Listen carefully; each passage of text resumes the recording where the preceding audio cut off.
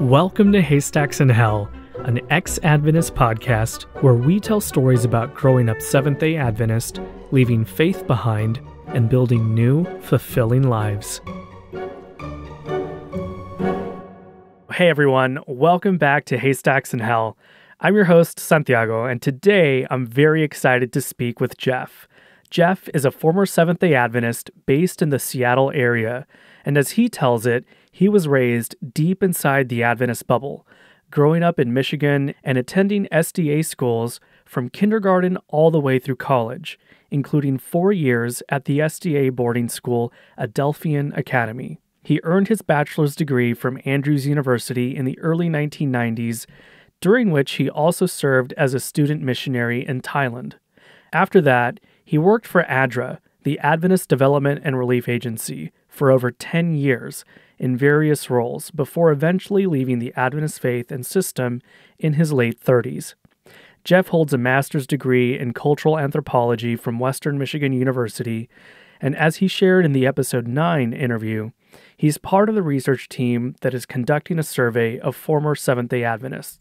Jeff has traveled to dozens of countries and has been directly involved in humanitarian response efforts addressing complex challenges including natural disasters and armed conflicts. In his own words, Jeff has been quiet quitting Adventism for about the last 20 years, and he spent a lot of time thinking about what led him and others to leave the Adventist faith. So with that background, let's jump into our conversation. Jeff, welcome. Thank you so much for your work, and thank you for coming on the show. Yeah, thanks, Santiago. It's good to be here. The very first question I want to start with is, how far back does the Adventist faith go in your family? As far as I know, it goes back to my great-grandparents. On my mom's side, it would have been my great-grandparents who converted to Adventism in the early part of the century. On my dad's side, I'm less certain, but I want to say it'd be similar. Okay. And what are some of your earliest memories of growing up Adventist? Oh, man. It's hard to separate out the early memories that aren't related to being Seventh-day Adventist, right? Because, that was just, it was the water I was swimming in, kind of literally in utero, I guess you could say. But earliest memories would be things like Sabbath school, going to kindergarten at a little church in the Detroit area where I first grew up, running around the back hallways of the church, up the stairs to the balcony or behind the choir loft, that kind of thing. I can remember some of the songs. I remember at home lots of records and books coming out of the Adventist system. So, I listened to the Eric B. Harris stories on record as a little kid, a toddler, or maybe just past being a toddler. Pretty much those kinds of things, going to Adventist schools, plays, that kind of stuff. Did you have any of the Uncle Arthur bedtime storybooks? Oh man, yep, I definitely did. I grew up hearing those kind of on a nightly basis, again, as a small kid. There was another series my mom used to read. I think they were called Archway or Arch books, little kind of inspirational quasi-Bible. I don't know if that series was published by the Adventist system, but anyway, we sure read it a lot. Bible stories with illustrations for kids. Yeah. So I started at a young age kind of, I want to say drinking that Kool-Aid, but certainly, receiving that kind of low-key indoctrination. I even though we're definitely some years apart, I remember the Uncle Arthur stories very well. And I don't know, my parents probably still have some of those books somewhere. I know for a fact that my parents do. I saw them last time I was at their house. Yeah, nice. So you've talked about attending SDA schools from kindergarten through college, and I'm wondering why that was, and if you ever wondered what non-SDA schools were like.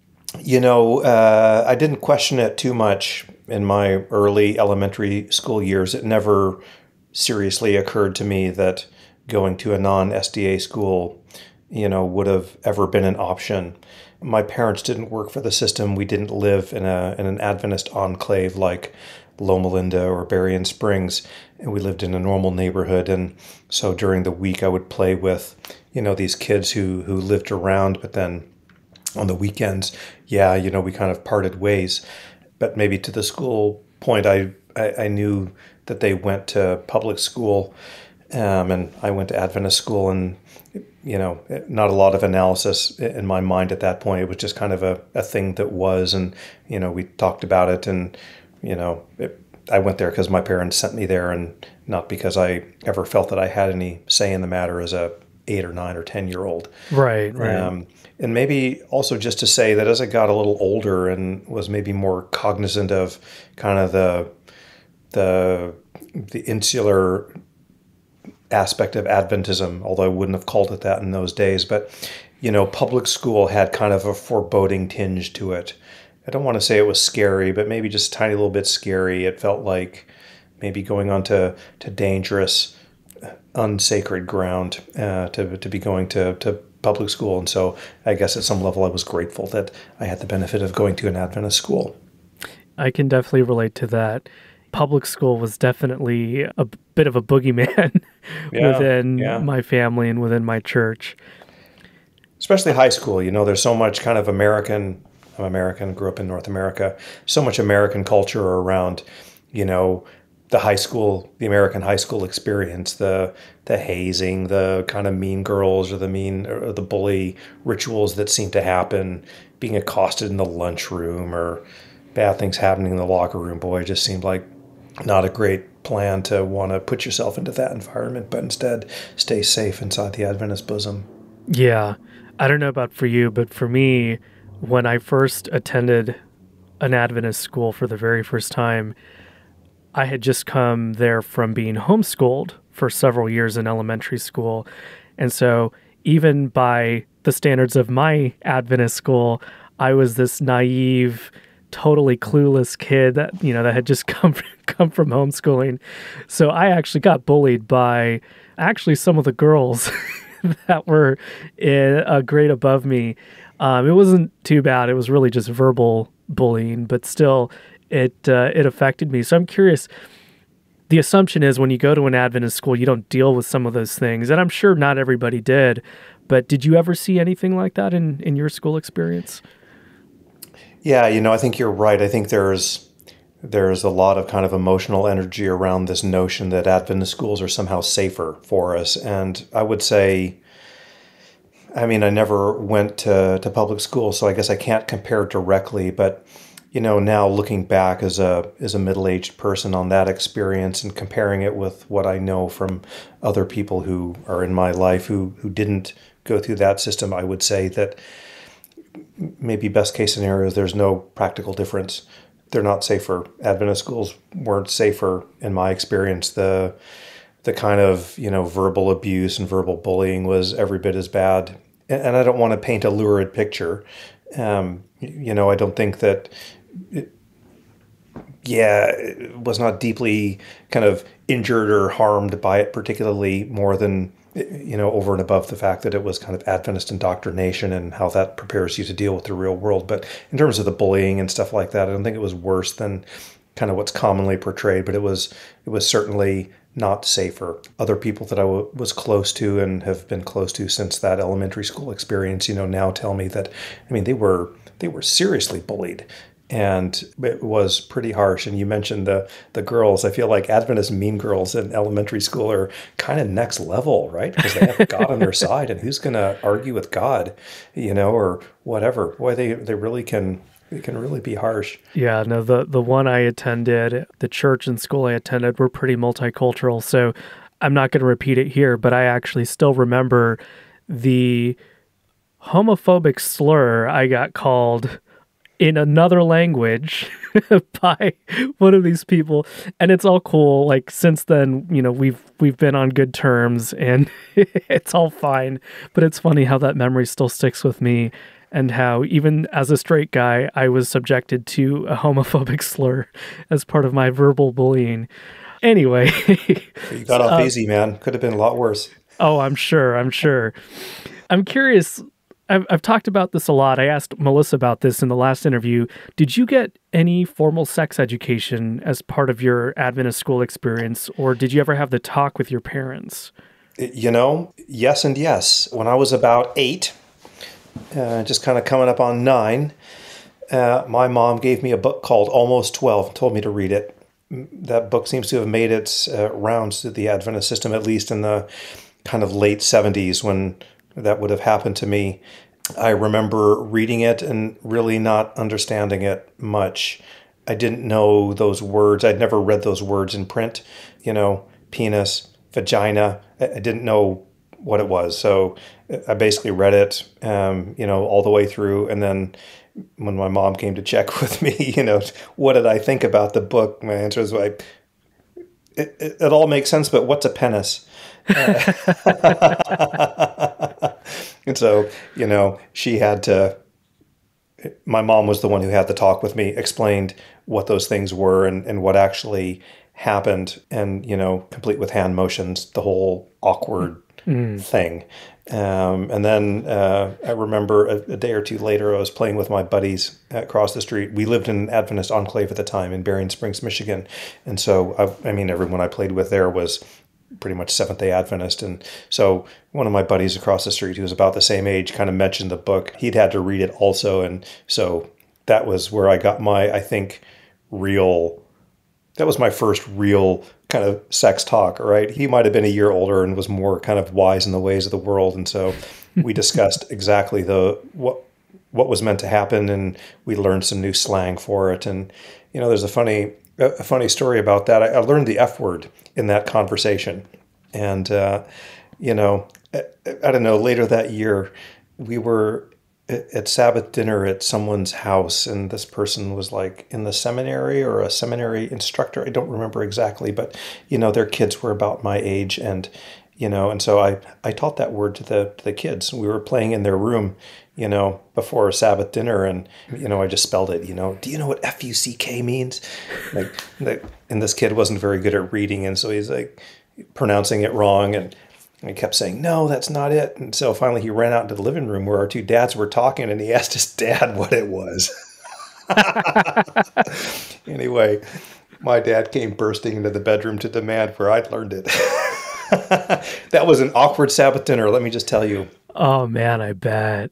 A few years later, just to kind of round out the story, I did get it in SDA elementary school as well. When I was in about 7th grade, 6th to 7th grade, the memory's a bit fuzzy, but I was in one of those kind of typical small city, 2-room, Seventh-day Adventist schools, 2-room, 2 teachers, maybe 50 kids altogether, if even that. And the 5, 6, 7, and 8th grade room had the human reproductive lecture, and it was, looking back, it was unexpectedly direct and explicit and descriptive for that time in that place, southern Michigan, small city in Michigan.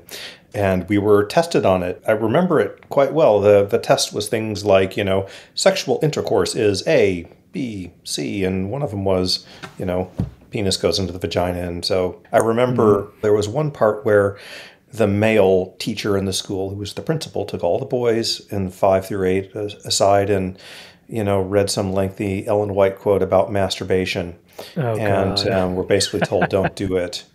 The female teacher took the girls and I assume had a similar talk. We also altogether watched a very awkward movie, not a Seventh-day Adventist production, just a worldly movie about venereal disease is what it was called. But yeah, that was it. I was one of the few who got formal in SDA school. Well, credit to them for just giving it to you in general. I think that's probably as much as you could expect for that time period.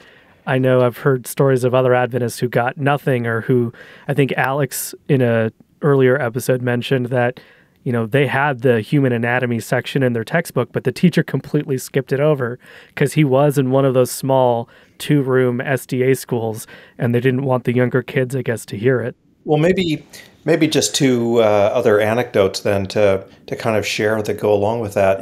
I remember in that same school, would have been around that same time, there was a bit of a drama at one point about using the word gay, because gay was in a bunch of songs that we kind of knew, and, it was on the end of the whatever Cartoon Network, we'll have a gay old time. It was part of the song, and, kids were kind of laughing about that. Oh, they said gay, ha, ha, ha. And so the teacher kind of stood up and had a very stern talking to. Now, gay can just mean happy. Okay. Oh, okay then. I'm pretty sure I remember hearing that at some point, actually. My high school experience at Delphian Academy, I seem to recall that when we did as a senior, when we did the section on, reproductive health, basically, they were much more demure about discussing it in any kind of detail than what I got in elementary school. Yeah, I think it all depends on probably the school leadership and maybe the individual teacher, the location. So speaking of all this, I'm curious, as a guy, I know the term may not have been really used or widespread back then, but what did purity culture look like for you, and how do you think it affected you and your peers? Well, I think what it effectively did was drive the conversation underground. So, it seemed very clear, although I don't think anyone ever said, you can't talk about sex, you shouldn't discuss it.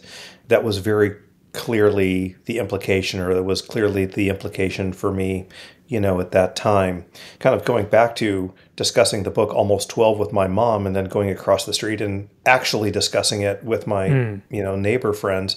I mean, that was really how our understanding of how that part of the world worked unfolded. And, looking back, there was a lot of misinformation and, a lot of it really reinforced all of the, I would say, kind of, the heteronormative gender roles and norms of early to mid 80s, basically early to mid 80s white North American kind of heteronormative worldview.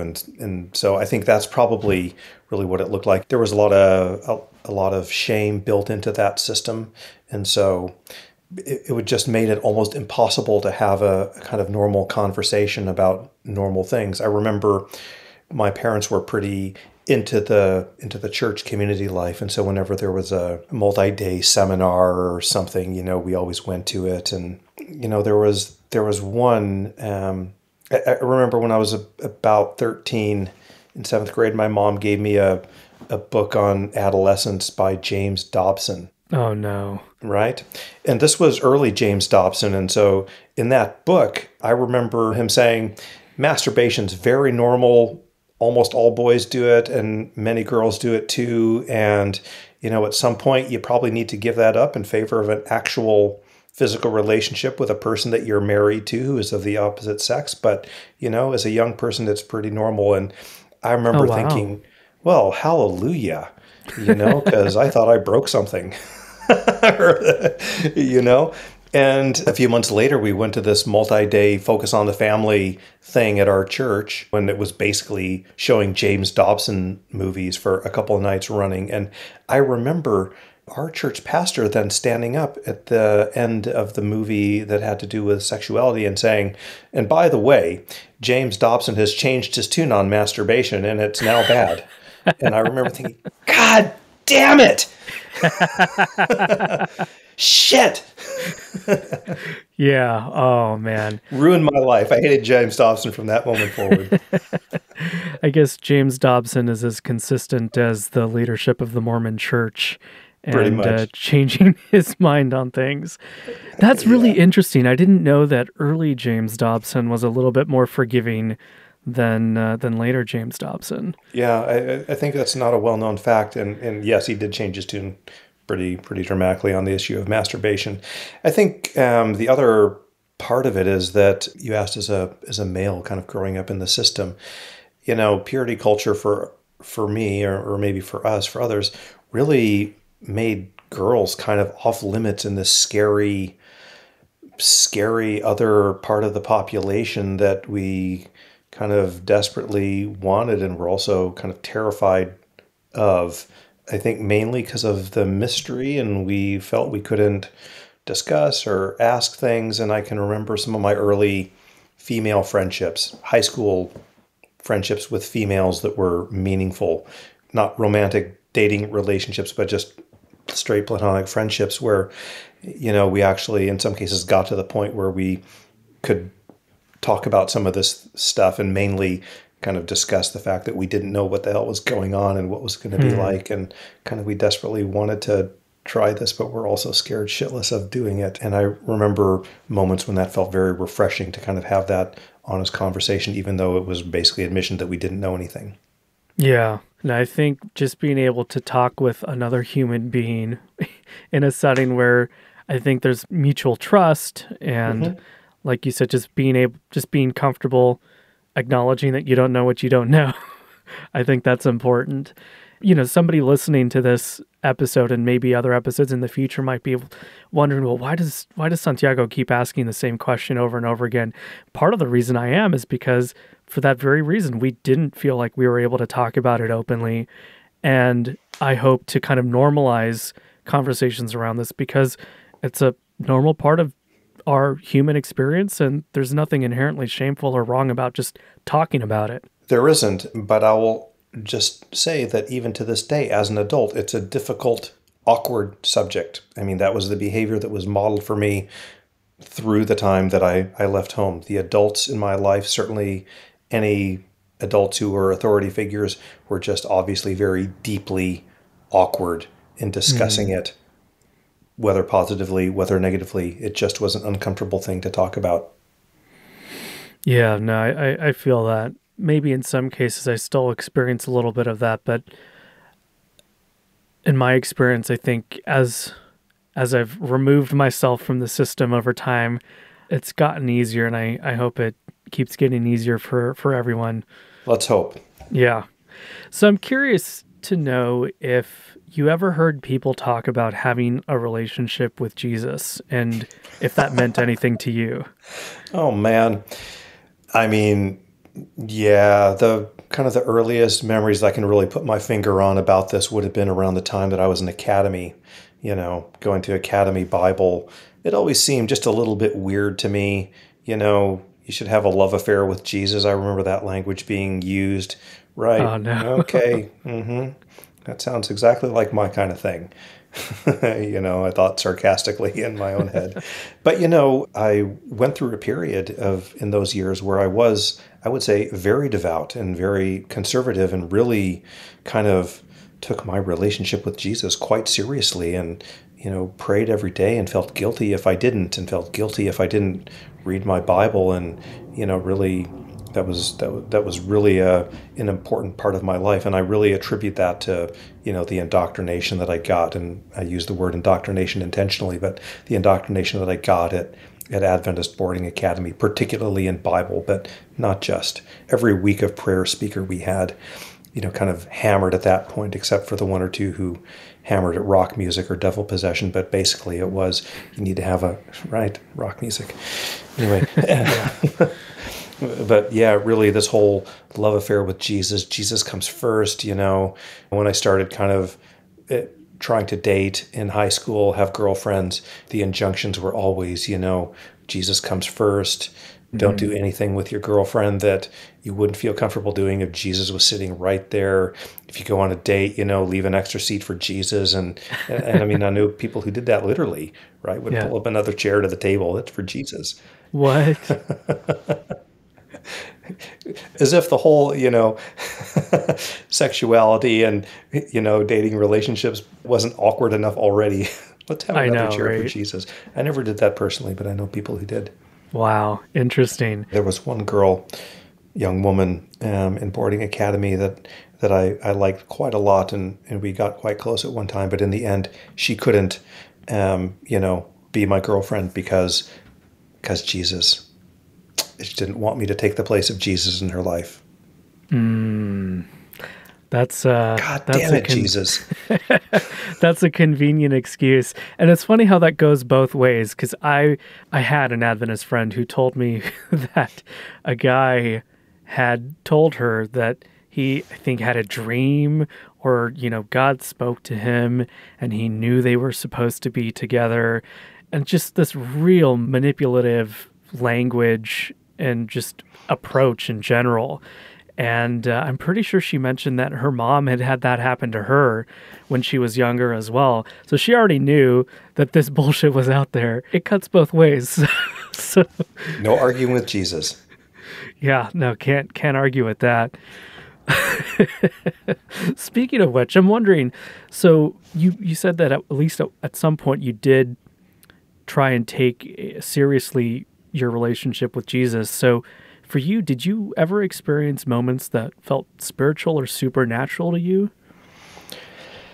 I didn't, not really. I mean, I felt moments of, and I can remember instances and periods of kind of intense devotion and a real sense of, okay, I feel like I have this part of my life together, and I feel kind of confident about that and calm and secure in it.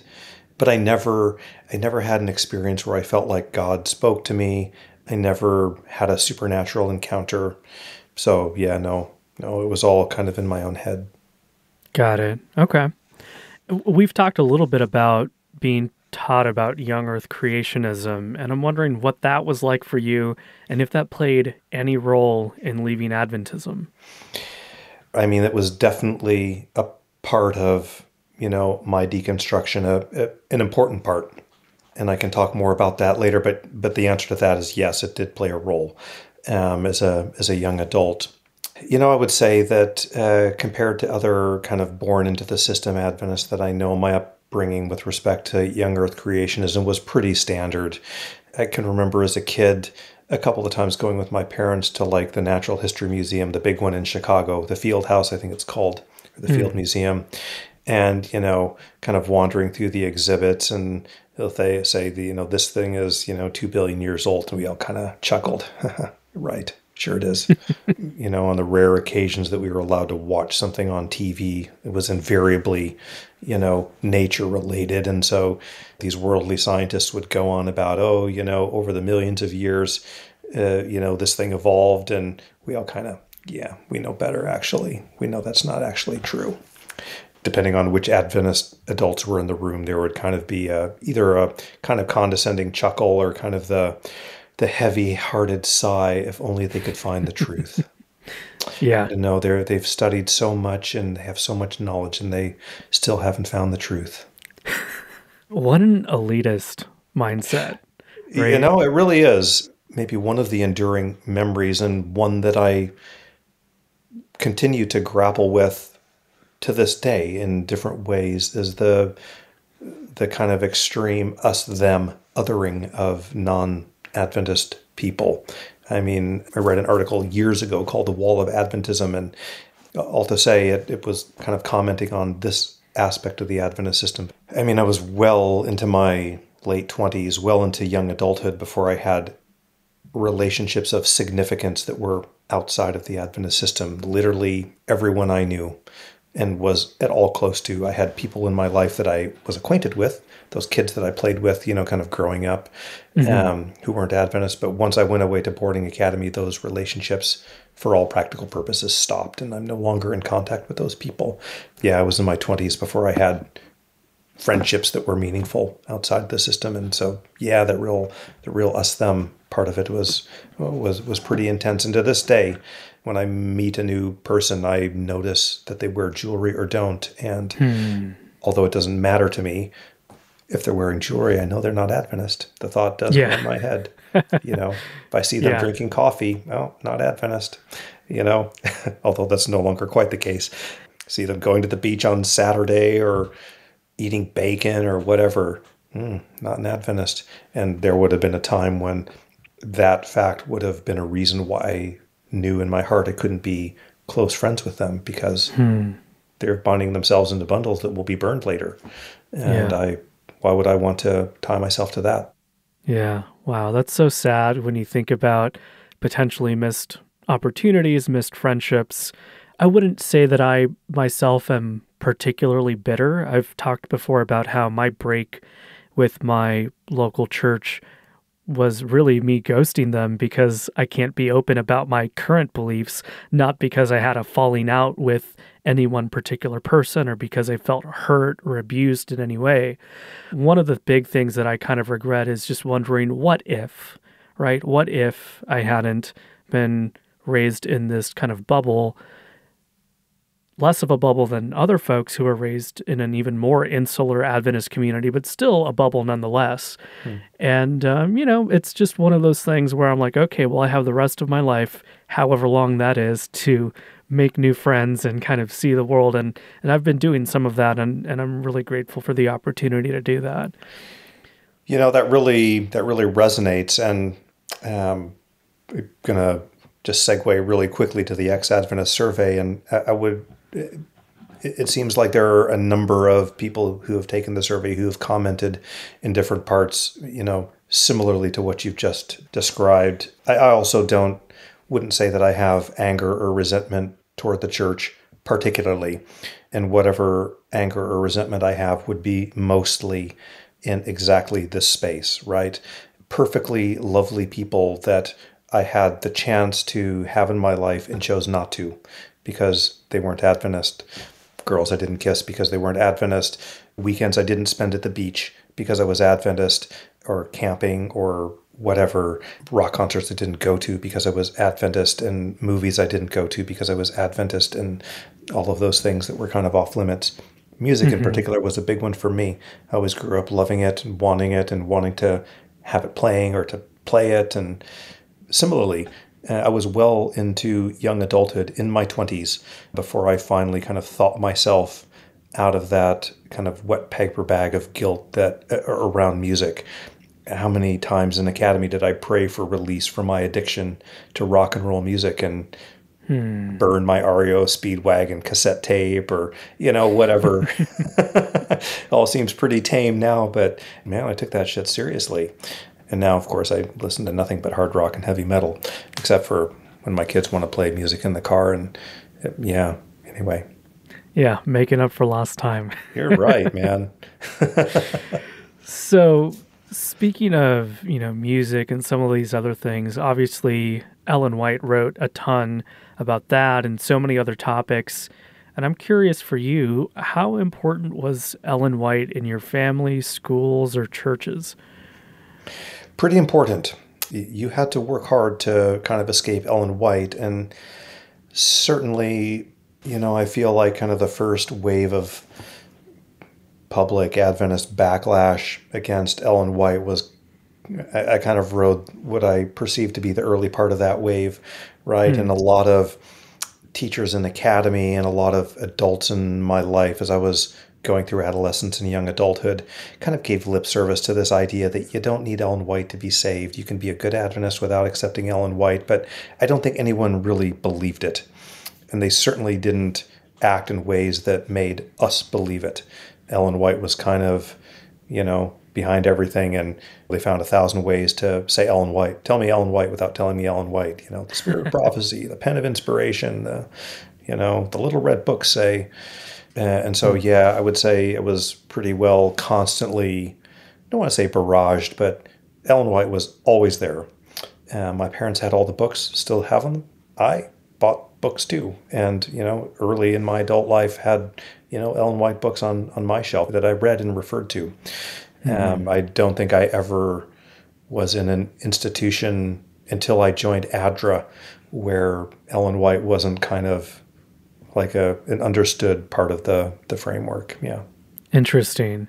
Okay, yeah, we're definitely going to get into your time at ADRA in a little bit. One more question along the lines of Ellen White. So when I interviewed Melissa, she talked about her family very intentionally avoided things like mustard and spices in line with Ellen White's writings. So I'm wondering if your family also did that or if you knew any other families who did. Yeah, I mean, that was kind of standard in the Adventist community that I grew up with. If you go to someone's house for Sabbath dinner and they have black pepper on the table, ooh, they're liberal. There's a funny family story about, my grandfather who graduated from Loma Linda Medical School back in the early days of it, right? Who, kind of an old Western cowboy kind of guy. It's a bunch of hogwash, and he was going to have black pepper. But, my grandmother, who kind of believed it was bad for you, would scrape burnt toast into the pepper shaker so that you would... What? Yeah. Sabotaging the pepper. Sabotaging black pepper. Who knew? Wow. Interesting. It's so funny because having grown up on the West Coast, it's the West Coast, so it's a more liberal state. I grew up, in a somewhat of a different time. and I also grew up in a multicultural church. When I heard about that, because I had not deeply studied Ellen White as a kid, that was news to me. Like, I think it wasn't until I started deconstructing and deconverting that I learned that there were some Adventists who grew up this way. And I was like, wait, what? That would be unheard of at the church I grew up in. And in having a Latina mom, like, eating the food that she made, that would have also been unheard of in my family. So it's so fascinating to hear from folks who grew up with that. Yeah, absolutely. Well, and mustard too. I listened to the clip that you put in your story of Melissa talking about mustard, and sure enough, yeah.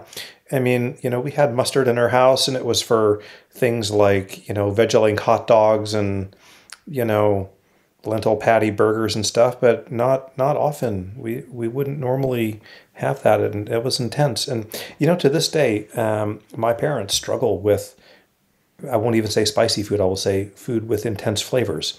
Now they're older, and I understand that sensitivities change as that happens. But yeah, boy, anything that's anything that's even incrementally off dead bland, is just kind of cause for. And I'm not speaking just of my parents now, but of pretty much everyone I knew growing up. Anything off of dead bland was kind of cause for brow furrowing and, lip twisting, and maybe a sideways comment or two about, ooh, that seems spicy. Ooh, I wonder what Sister White would think. Oh, man. I wonder how much of that was just that some of these folks who were maybe not as used to spicy food just personally couldn't handle it and assumed it was bad for everyone else. I got to imagine there's some of that going on. I mean, it's hard to separate out, right? I mean, Adventism was born out of white North American middle-class culture, wasn't it? And I would say that's also the culture that I grew up in.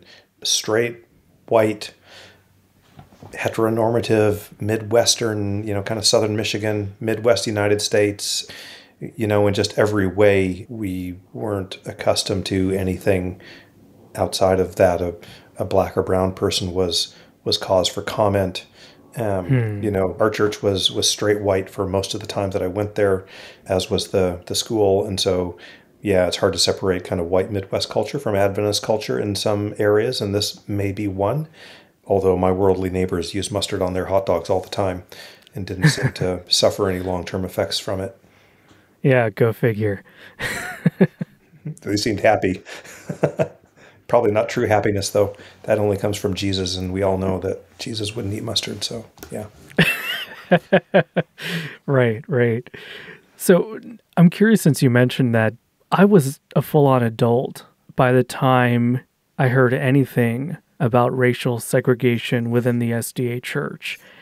And I was aware that there were black churches, as we referred to them, even within my own church, that were, not necessarily seen as outside of our Adventist faith, but it was definitely understood that there was a different culture, a different vibe.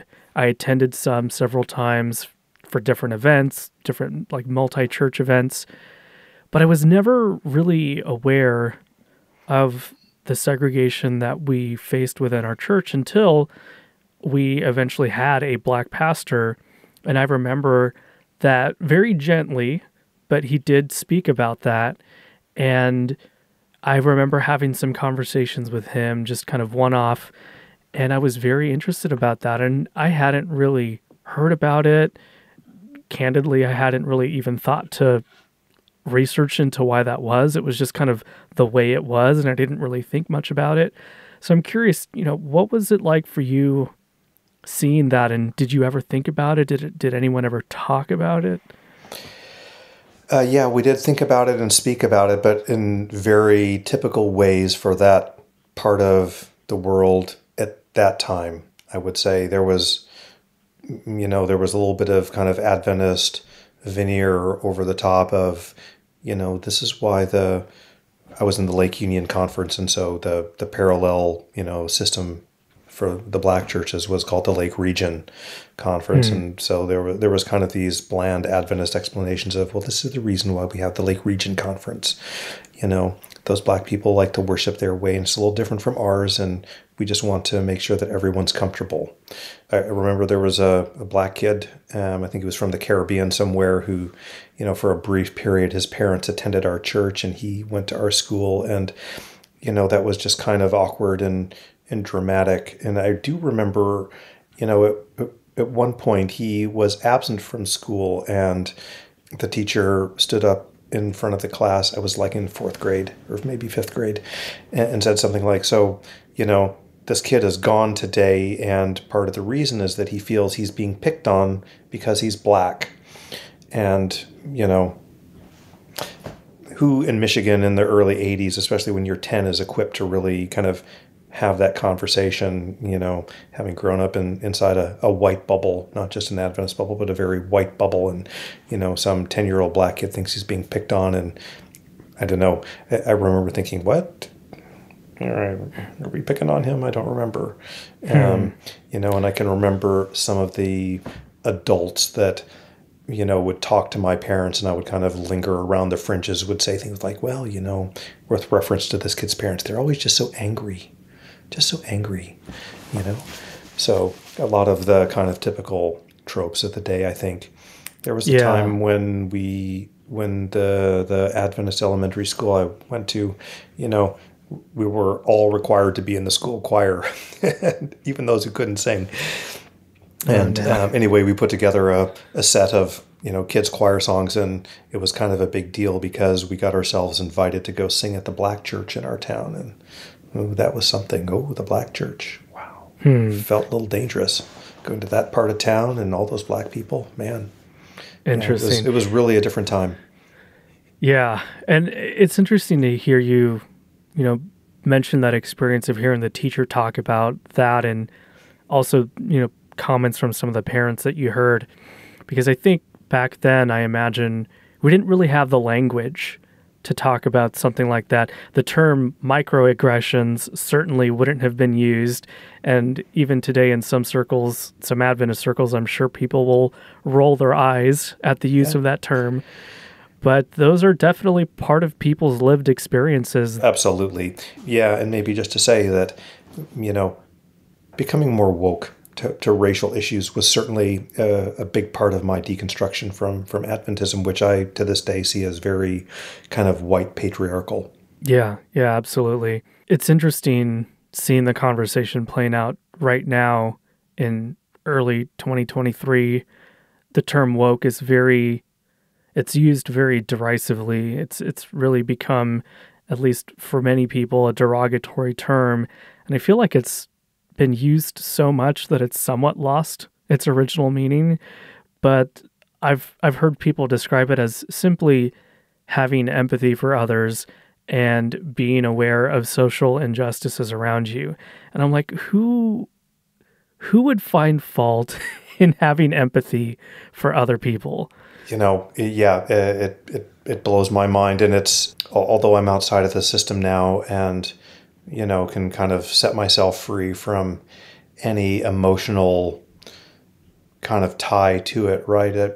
I guess there's still a level of disappointment when I look back at the Adventist system and see the kind of, maybe not from the formal system itself and its own communication, but certainly from, the lay membership. And I realize I'm painting with a broad brush, and it's not every individual, right? But kind of the general trend that's, kind of anti-woke, let's put it that way. Yeah, I would say definitely within evangelical Christianity as a whole, that is very much the trend, and it has been for decades in the United States at least. And from what I've read, they're starting to export that as we do as Americans, exporting that to other countries. Yeah, for sure. I've heard about how the Adventist Church has become definitely more liberal over the years in North America, but thanks to their own proselytizing and kind of neo-colonial missionary activities, if you will, in other countries, the rest of the church is theologically and socially where the North American church was maybe some decades ago, and it's kind of coming back to haunt them, which is interesting. Yeah, I think you're right. I think that's exactly the situation. And again, it's disappointing to kind of see it, but yeah, I have to kind of set myself free from worrying too much about it. Yeah. So coming back to your own personal experiences with faith, I'm wondering if you grew up with any anxiety about death or the afterlife. Not death and the afterlife particularly, because, once the dead are dead, they know nothing and the memory of them is forgotten. But I was certainly very afraid of the time of trouble. Throughout my kind of late elementary school years and through academy, I worried about, what was gonna happen in the time of trouble. Would I be strong enough to withstand, the trials and tribulations that I knew were coming? Would I be tortured for my faith, and would I be able to withstand the torture? I had nightmares about it through academy. They mostly stopped in college, but certainly I stressed about this. There was a particular speaker I remember too at Michigan camp meeting, and we went religiously every year. We didn't always stay for the whole thing, but certainly on the weekends. But there was one speaker that I recall who was kind of a mainstay at the early teen tent, who he was, I want to say he was from Central America, but I don't know which country. And he, kind of had these lurid stories about people in, I guess, Cuba or maybe El Salvador, I don't know, being tortured for their faith, and, with the blood running out of the cell onto the cement floor, and, and then kind of ending with, and this is what you're going to face also, and you need to be strong. And I just remember thinking, oh my goodness, I don't want to have my blood running out of the cell. And that really terrified me. Looking back, I think it was completely inappropriate, to saddle 10-year-olds and 11-year-olds with that kind of thing. Even to tell them the stories, really, let alone saddle them with the burden of, you're going to have to deal with this too. But so, yeah, I took that very, very seriously. I spent a lot of time praying that I would be strong enough that, that I wouldn't receive the mark of the beast. And yeah, I took that very seriously. I don't remember getting very graphic descriptions like that from my family or at school, but I definitely remember hearing some sermons, not by, I don't think it was necessarily the head pastor at our church, but probably by some guest speakers that came through that definitely were, I think you could fairly call them fear-mongering. Definitely inappropriate for kids. Yeah, it was very inappropriate. Well, you've described your experience of leaving as a slow extrication, and that it took you a while to even admit to yourself that you didn't believe in the Adventist faith anymore. So I'm wondering if you remember what you were thinking and feeling when you finally admitted that to yourself. Yeah, I think the moment or the time when I finally was kind of intellectually honest in the silence of my own head, right? That, what, I no longer believe this. It was a very intense and clear sense of release and of a burden lifting. There was a moment when before then I had to worry about all this stuff, being tortured for my faith, perhaps. And the next moment it was no longer a concern. So yeah, it was a very, very liberating moment. Man, I felt amazing and felt great. I was much happier almost immediately. It took a while to get there, but no, it was a good moment. I still remember it. Yeah, I can only imagine that no longer having to worry about something as horrible as that is good for your mental health. Yeah, for sure. It didn't take long for there to kind of then be this next part of the journey, right? Which was around, okay, if you're not Adventist, then what are you? And if this is not your community, then who is? And I would say that, give or take, 20 years later, I'm still kind of finding that community. There have been a few different tribes that I've been part of along the way, and maybe still kind of am. But yeah, I've never found a community to really kind of replace the one that I left when I left Adventism. And to be fair, I mean, I basically have 2.5 feet out, right? It's not possible to all the way leave the community. You can stop performing the rituals, and you can stop saying the magic words, and you can stop believing the mythology or the legends, but you can never, well, maybe you can, but I haven't been able to completely disentangle, and I probably will never be able to because of, so many family and long-term personal connections. I think it was it Abby a couple episodes ago who talked about you can never really quit Adventism. It's always going to kind of be there in the background. And yeah, that really resonated. I found that really to be true. Yeah, I think that is definitely true for many folks, especially people like you who kindergarten through college, that was your life. So I think it's totally understandable that in one way or another it may always be there. And I think that's part of what this podcast is about for me is I am absolutely fully out. The only Adventists I see regularly are my parents. And yet here I am talking about it regularly because I personally am still processing. I think like Tom mentioned, part of the survey was part of your process as well of still kind of dealing with these questions, right? Yeah, very much so. And I think at this point I've mostly made peace with the reality that I'll probably be somehow processing this for the rest of my life, and somehow still examining it, if not for the rest of my life, for a long time, coming to terms with what it means for me now to have been raised inside that system. Yeah, a lot of emotional and mental energy over the past, few years have kind of gone to going back to some of those memories of how it was, and trying to look at them through the eyes of an adult now and understand them differently. Yeah.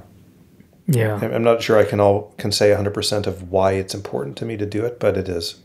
Yeah. No, I can relate. There's just kind of maybe a lack of closure in some cases for people. I feel like maybe that's what I feel. That's interesting. I hadn't thought of the lack of closure part of it, but maybe it's somehow that. I feel like a lot of us leave quietly and slowly, and there is never a moment at which you're now out and everyone knows it. And so, yeah, we've been denied or failed to take that closure when it was offered because of family, because of friend networks that go way back. It's really hard to completely extricate yourself. And so I guess the flip side is we don't get that closure. Yeah. So speaking of, your school experience, you've talked about going to an SDA boarding school and staying in the dorm. And I know we're already quite a ways into the conversation, but I'm wondering first of all, what was it your parents' idea to send you there?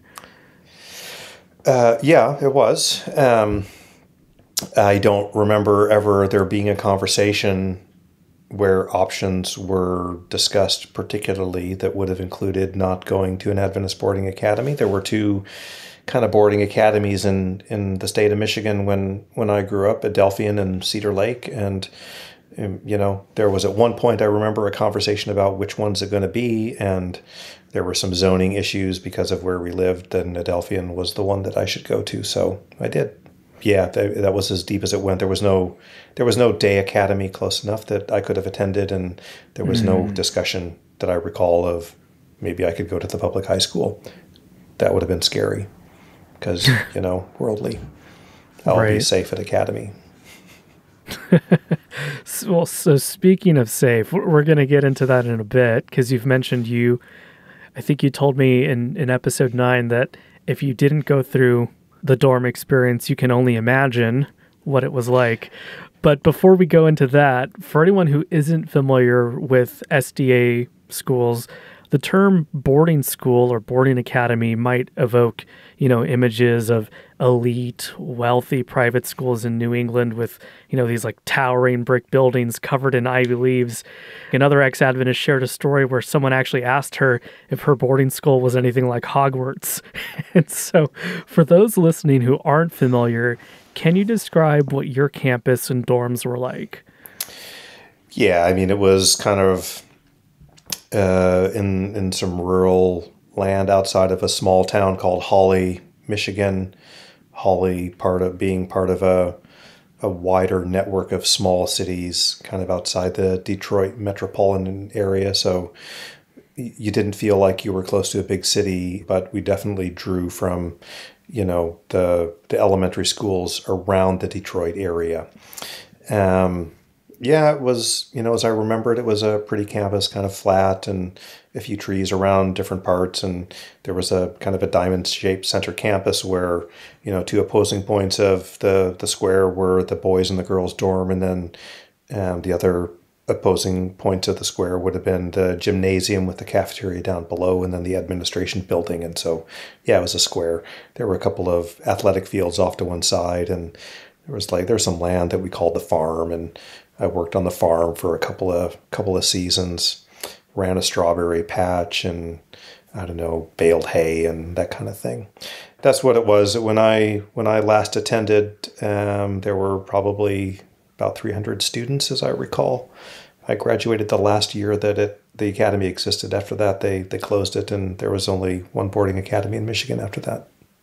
Interesting. I think I looked them up online the other day, so if I'm not mistaken, I think they did reopen, or at least a school opened under that name, but I think it only goes up to 10th grade, if I'm remembering correctly. Interesting. Yeah. I think it's now Adelphian Junior Academy. Probably. So, and the thing that I recall about choosing the academy and being at the decision to go to Adelphian Academy was that, there seemed to be a bit of a reputation in the Michigan Conference that, Cedar Lake was the good school if you wanted to go and really build your spiritual life. And, you go to Cedar Lake, it was a little more remote, as outside of a smaller town, but Adelphian was kind of the school for the edgy, kind of hardcore kids. And, that kind of appealed to me. I wanted to go be edgy, and, I liked the idea of being one of the bad boys. Well, so speaking of that, what are some of your most vivid memories from being at that school and being in the dorm? Wow. I mean, where to begin? But maybe let's just start with the fact that in the boys' dorm it was gang showers. So porcelain tile room with 4 spigots coming out of the wall, and there was one shower room per floor. It was a 2-story dorm. And so I think the expectation was normally you'd go to the shower on your floor. And normally we would all get up and go wait in line in the shower, watching the 4 guys shower till they got done. And, I guess there was pressure to move it along because there was 20 other guys standing there watching you shower and commenting on whatever. Oh, no. It was very awkward at first. And, after the first week or so, you got used to it. And, to the point that we would even, the new kids would go to the shower room with all their clothes on and their shower stuff in a little bag or whatever. And, by the end of your second week, you're walking naked down the hall with your towel over your shoulder and, a bar of soap in your hand. And that was kind of it. Oh, man. Okay. It was really awkward. There were a few times when, like the Wind Symphony or whatever from Andrews University, or a gymnastic troupe for another academy would come, and, and they would all kind of crash in our dorm rooms. We'd all kind of put our hands up. We were willing to have somebody sleep in our dorm room. And I remember these college guys, they would come, and it was the same deal. They would be going down to the shower, in their gym suit and with their little, shower kit, and, in a room full of 30 naked guys, very awkwardly standing there. I'm sure that at least some of them were not expecting that. They were not. Absolutely, they were not. It was always fun to watch. And I would say, so that's a very kind of vivid memory. And, the shenanigans that guys get up to when there are 30 of them and they are all naked in a room with lots of hot water flowing. Yeah, you can just imagine. Yeah, the closest thing I can relate to is my 6th grade camp. The showers were individual stalls, but I remember some guys thought it was hilarious to rip open the curtains and make fun of penis sizes of the boys that were inside taking a shower. And I remember, again, having come from a homeschooling environment just not that long ago, being completely horrified at that prospect. So I can only imagine what being in an open shower like that would have been like for me. What a shock to the system. Well, and in this shower room, everyone's got their morning wood going, and oh my goodness, it's just awful. Oh. I bet. Oh man. Did you ever witness any hazing or anything like that? Yeah, and I thought a lot about this. I don't think I witnessed anything criminal. Let me just put that out there. There's nothing, I don't have anything to share that will get anyone in actual trouble with the law.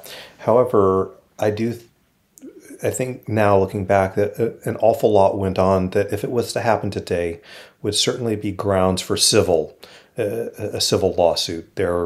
I think there were some people that I went to academy with who could seriously sue for damages and win in 2022 if those things were to happen to them. Along the theme of the shower and just all these guys being naked together in one room, because what could ever go wrong? Sabbath morning, we all somewhere between breakfast and going to church or to Sabbath school, which was required. It was not optional. We would all shower. And I remember one morning coming out, dressed for church and Sabbath school. And, there was some kid handcuffed, buck naked to a doorknob in the hallway.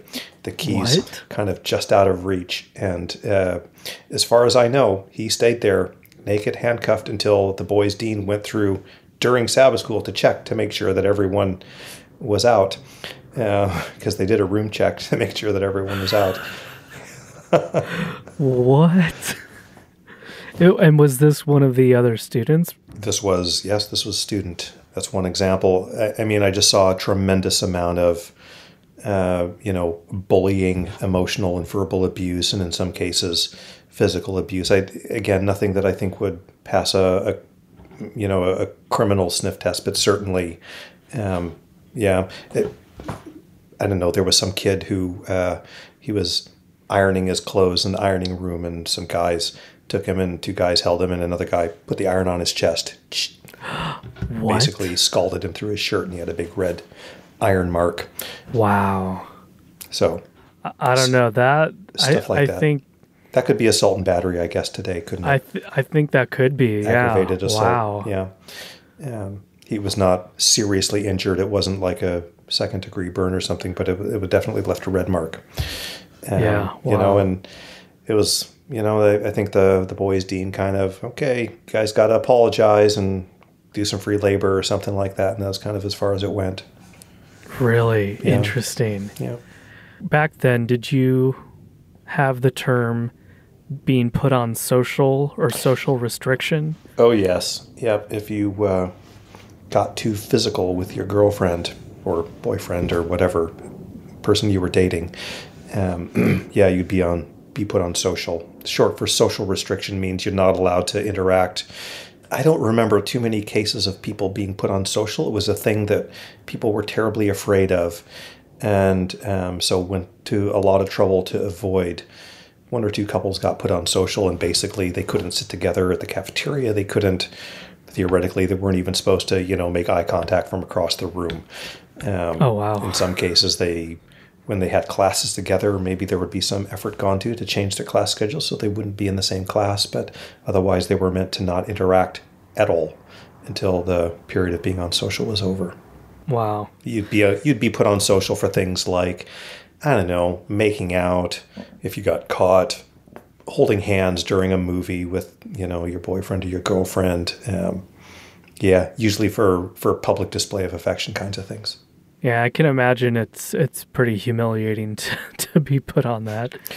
Well, they really, and this is maybe one of the things about Adventism that I kind of have come to resent just a little bit. But they took every kind of mundane thing that maybe legitimately you shouldn't do. I'm not saying that being public display of affection, and when you're in high school should result in being, put on social. But, every little thing was kind of a moral judgment, right? And so being put on social was something you did if you were really kind of loose and promiscuous and just not a good person, and it really cast aspersions on your character, what kind of person would be on social. And, I know there were one or two kids who got transferred to our academy from other academies kind of in the, the multi-state union that we were part of, because they'd been kicked out and, they were on social. Oh, wow. Sexual predator, it's kind of the the assumption, right? Or loose woman, or we really kind of morally judge people based on things like that. And I thought that was, looking back, I think that was really harmful. Yeah, no, absolutely. I think, like you talked about earlier, there's this whole whole aroma of secrecy and shame. And I think in some cases that takes things, like you said, that are completely harmless, that are completely normal, but it elevates them to this level of something that's to be feared. And I think in some cases that could turn things that are otherwise innocent into eventually being things that are maybe not so innocent in an environment like that. Yeah, for sure. Yeah, what a shame. Well, so after graduating from Adelphian, you went to Andrews University, and now I think you mentioned this is the early 90s. Yeah. So I'm wondering, what was that like for you, and what made you decide to go to Thailand as a student missionary? Andrews University was kind of the path of least resistance. And I don't mean that to speak poorly of the institution, because I enjoyed my time there. But, I came close to the end of high school at Adelphian, and really no adult in my life had had a serious conversation about college or what options looked like. And so basically I filled out a form, and my parents agreed that they would cover the tuition as long as I worked on campus and, did the work study thing. And that was kind of that. I really wanted to be a rock and roll guitarist, and they didn't offer that as a degree program at Andrews. So I, took photography, the next best thing, and here we are. Okay. Altogether, I really enjoyed Andrews. It felt like a breath of fresh air and freedom after being in academy, in a boarding academy. Looking back, it was still fairly strict and fairly conservative and fairly restrictive and all those things, but it really felt like, oh my goodness, I'm being set free. Wow. I can choose which, devotions I want to go to as long as I get enough worship credit, It's not kind of mandatory, and I could kind of go off campus and go see a movie or blow off church on Saturday if I wanted to, or, eat a hot dog, and there was no one kind of looking over my shoulder to make sure that those things didn't happen. So that was good. I met some, there are a few people from that period that I'm still close to and still in contact with. So I would say my current kind of Adventist network friendships go back about that far. The decision to go as a student missionary came when I was a junior. I don't know. I just got a bad case of early senioritis, for one thing. I was really tired of cold Michigan gray winter.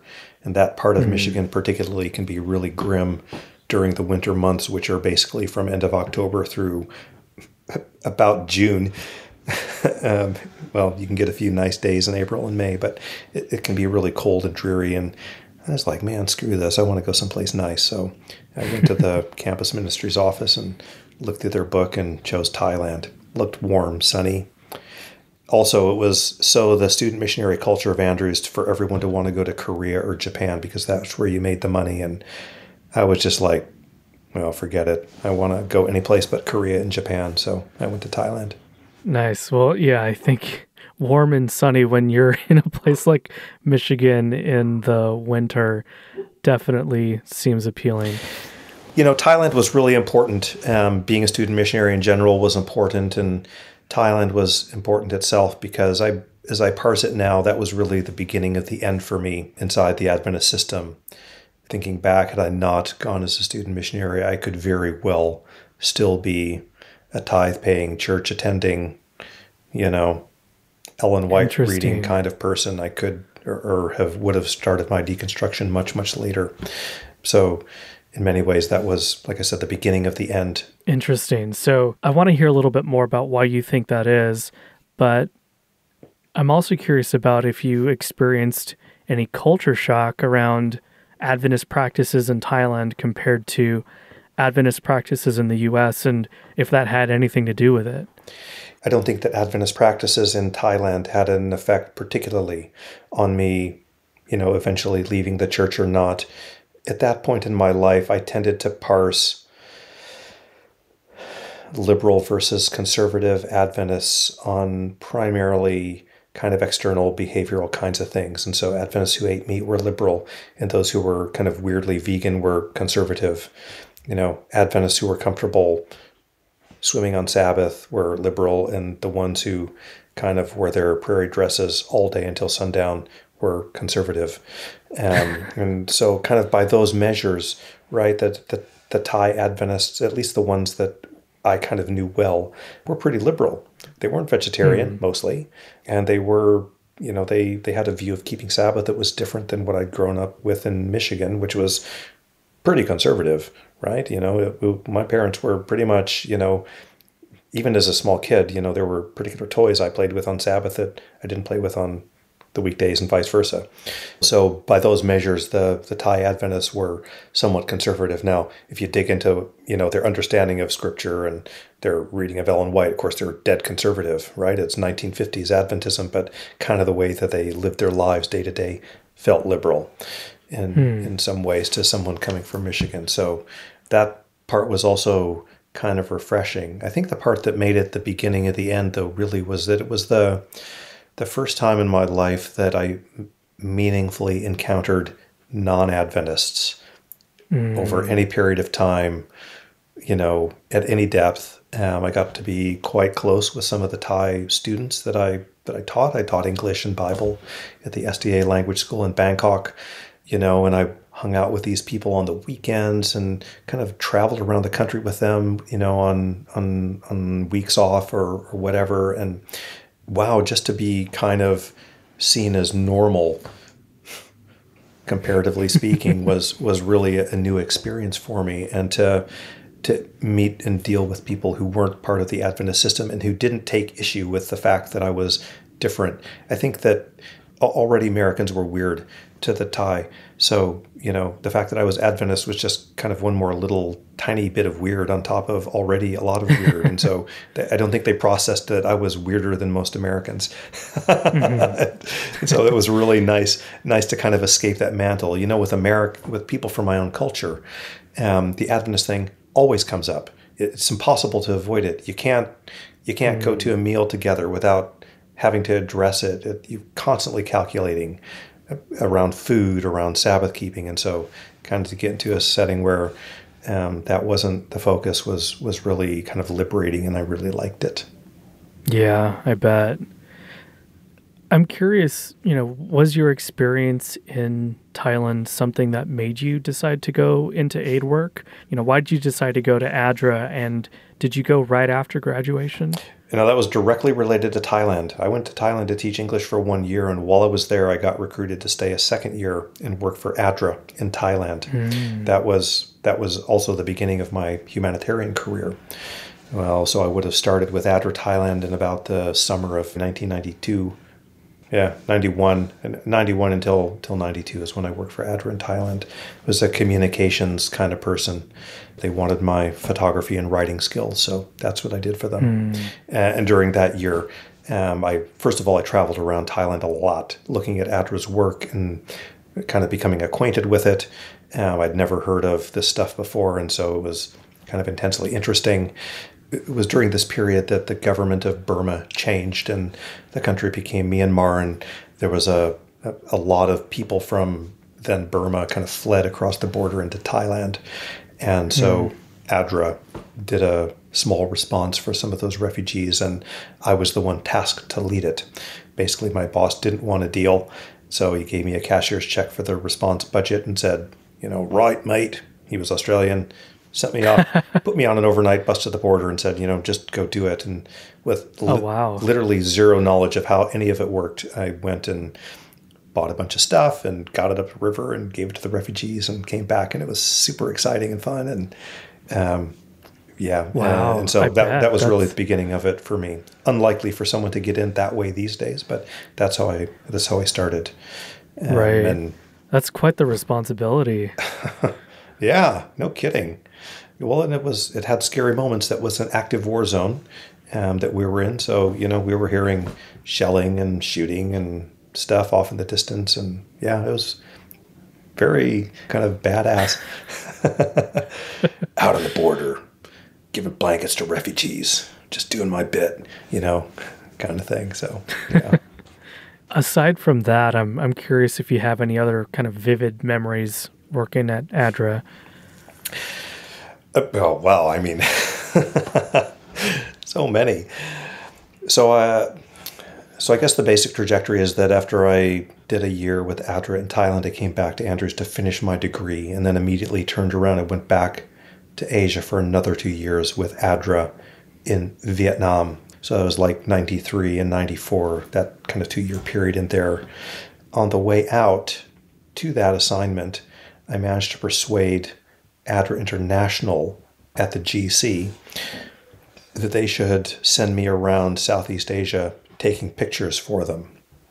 I just finished my degree in photography, and so, yeah, they did. They sent me for about 3 months taking pictures around South and Southeast Asia before I got to my assignment in Vietnam. And so, I mean, that was just such a blast, traveling around and, riding the back of jeepneys in the Philippines, and kind of going up to the border of India and Bangladesh and sleeping in, local staff's houses and eating with them. It was really, really a fun, kind of eye-opening, very privileged kind of experience for someone of my age at that time. And yeah, I would say it was all part of the fabric of what really changed my life toward my current career in humanitarianism.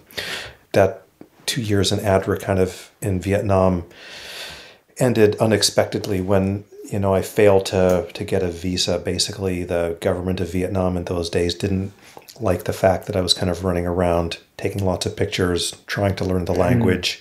They kind of quiet quit me, ghosted me, I guess, and sent me off home. And so I went back and worked on a master's degree. And then after that, I joined ADRA International at the global headquarters of the GC, and that's where I worked for most of the rest of my career. I was a country director in Vietnam for a few years too.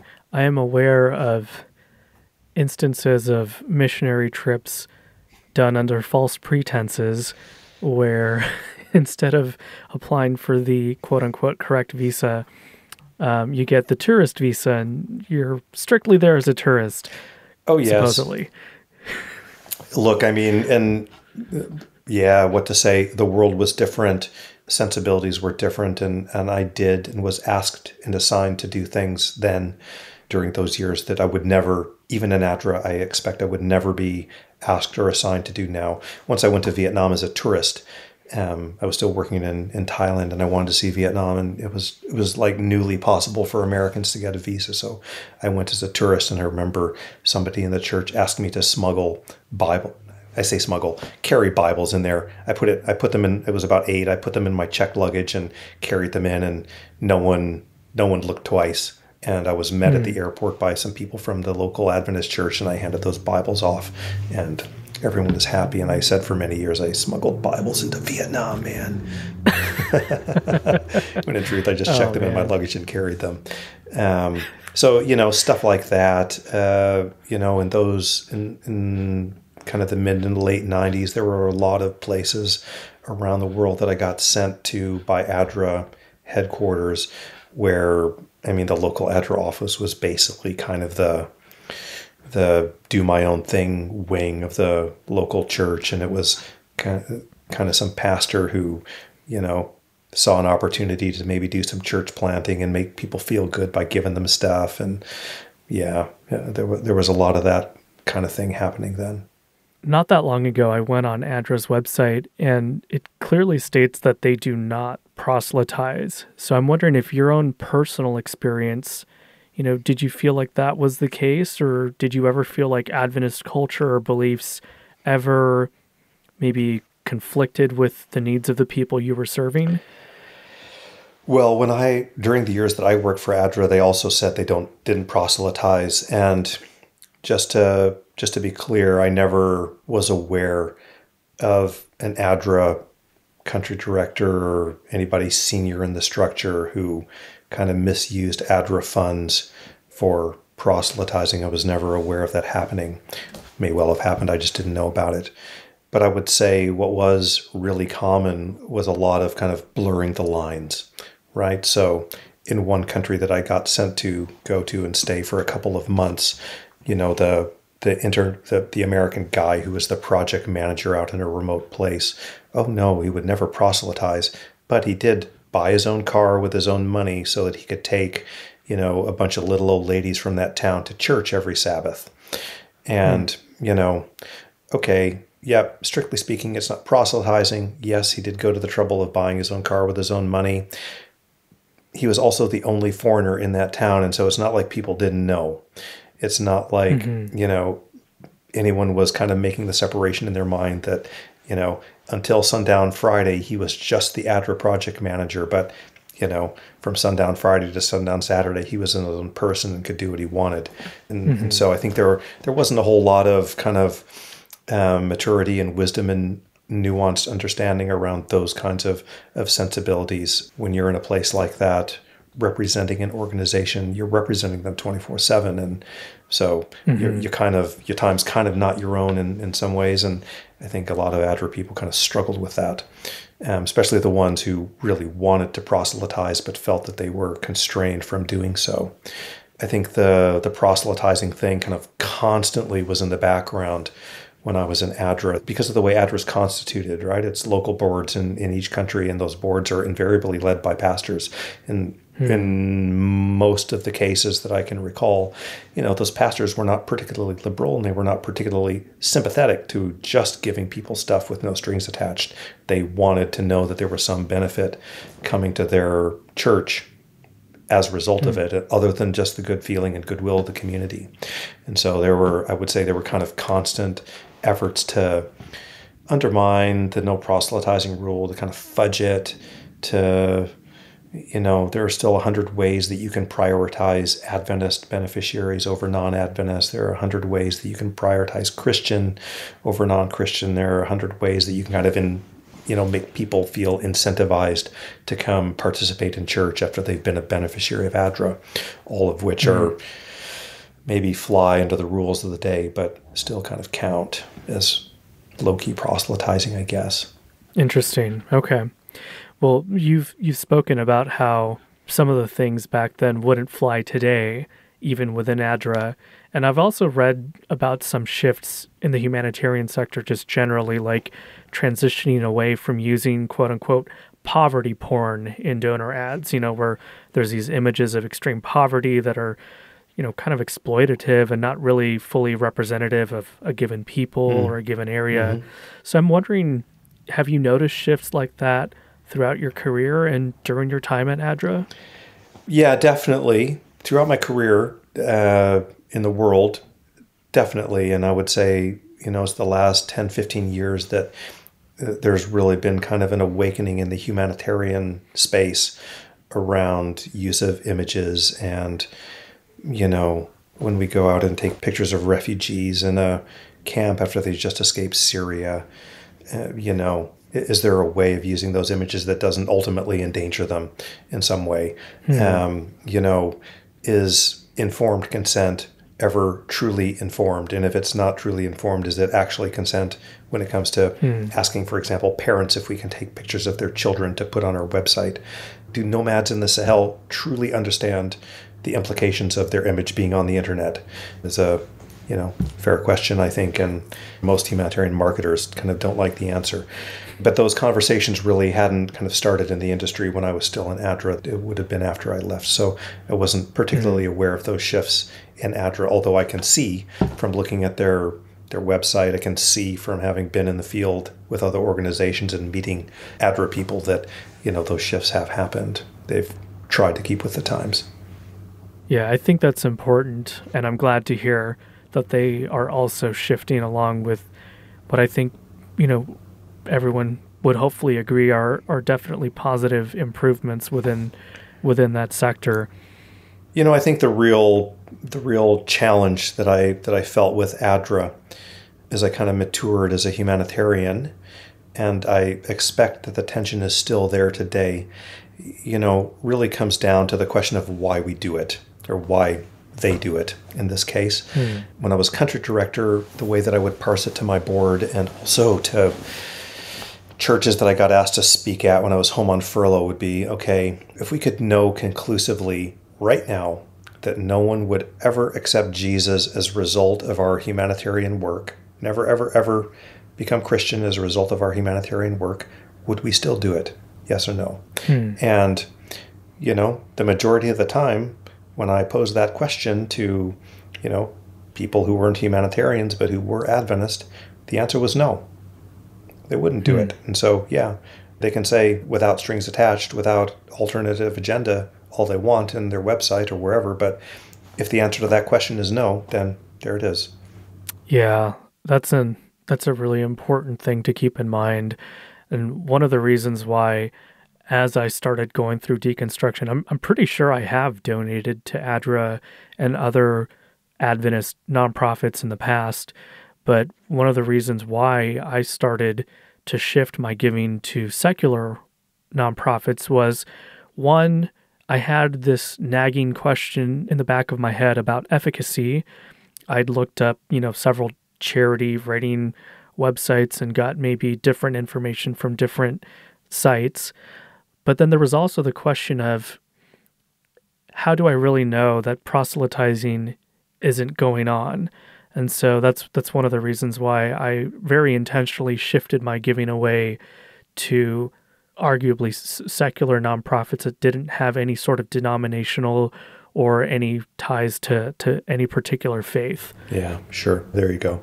Having gone through the SDA education system and having worked for ADRA, would you say that you think the Adventist Church is a net positive, negative, or neutral force in the world?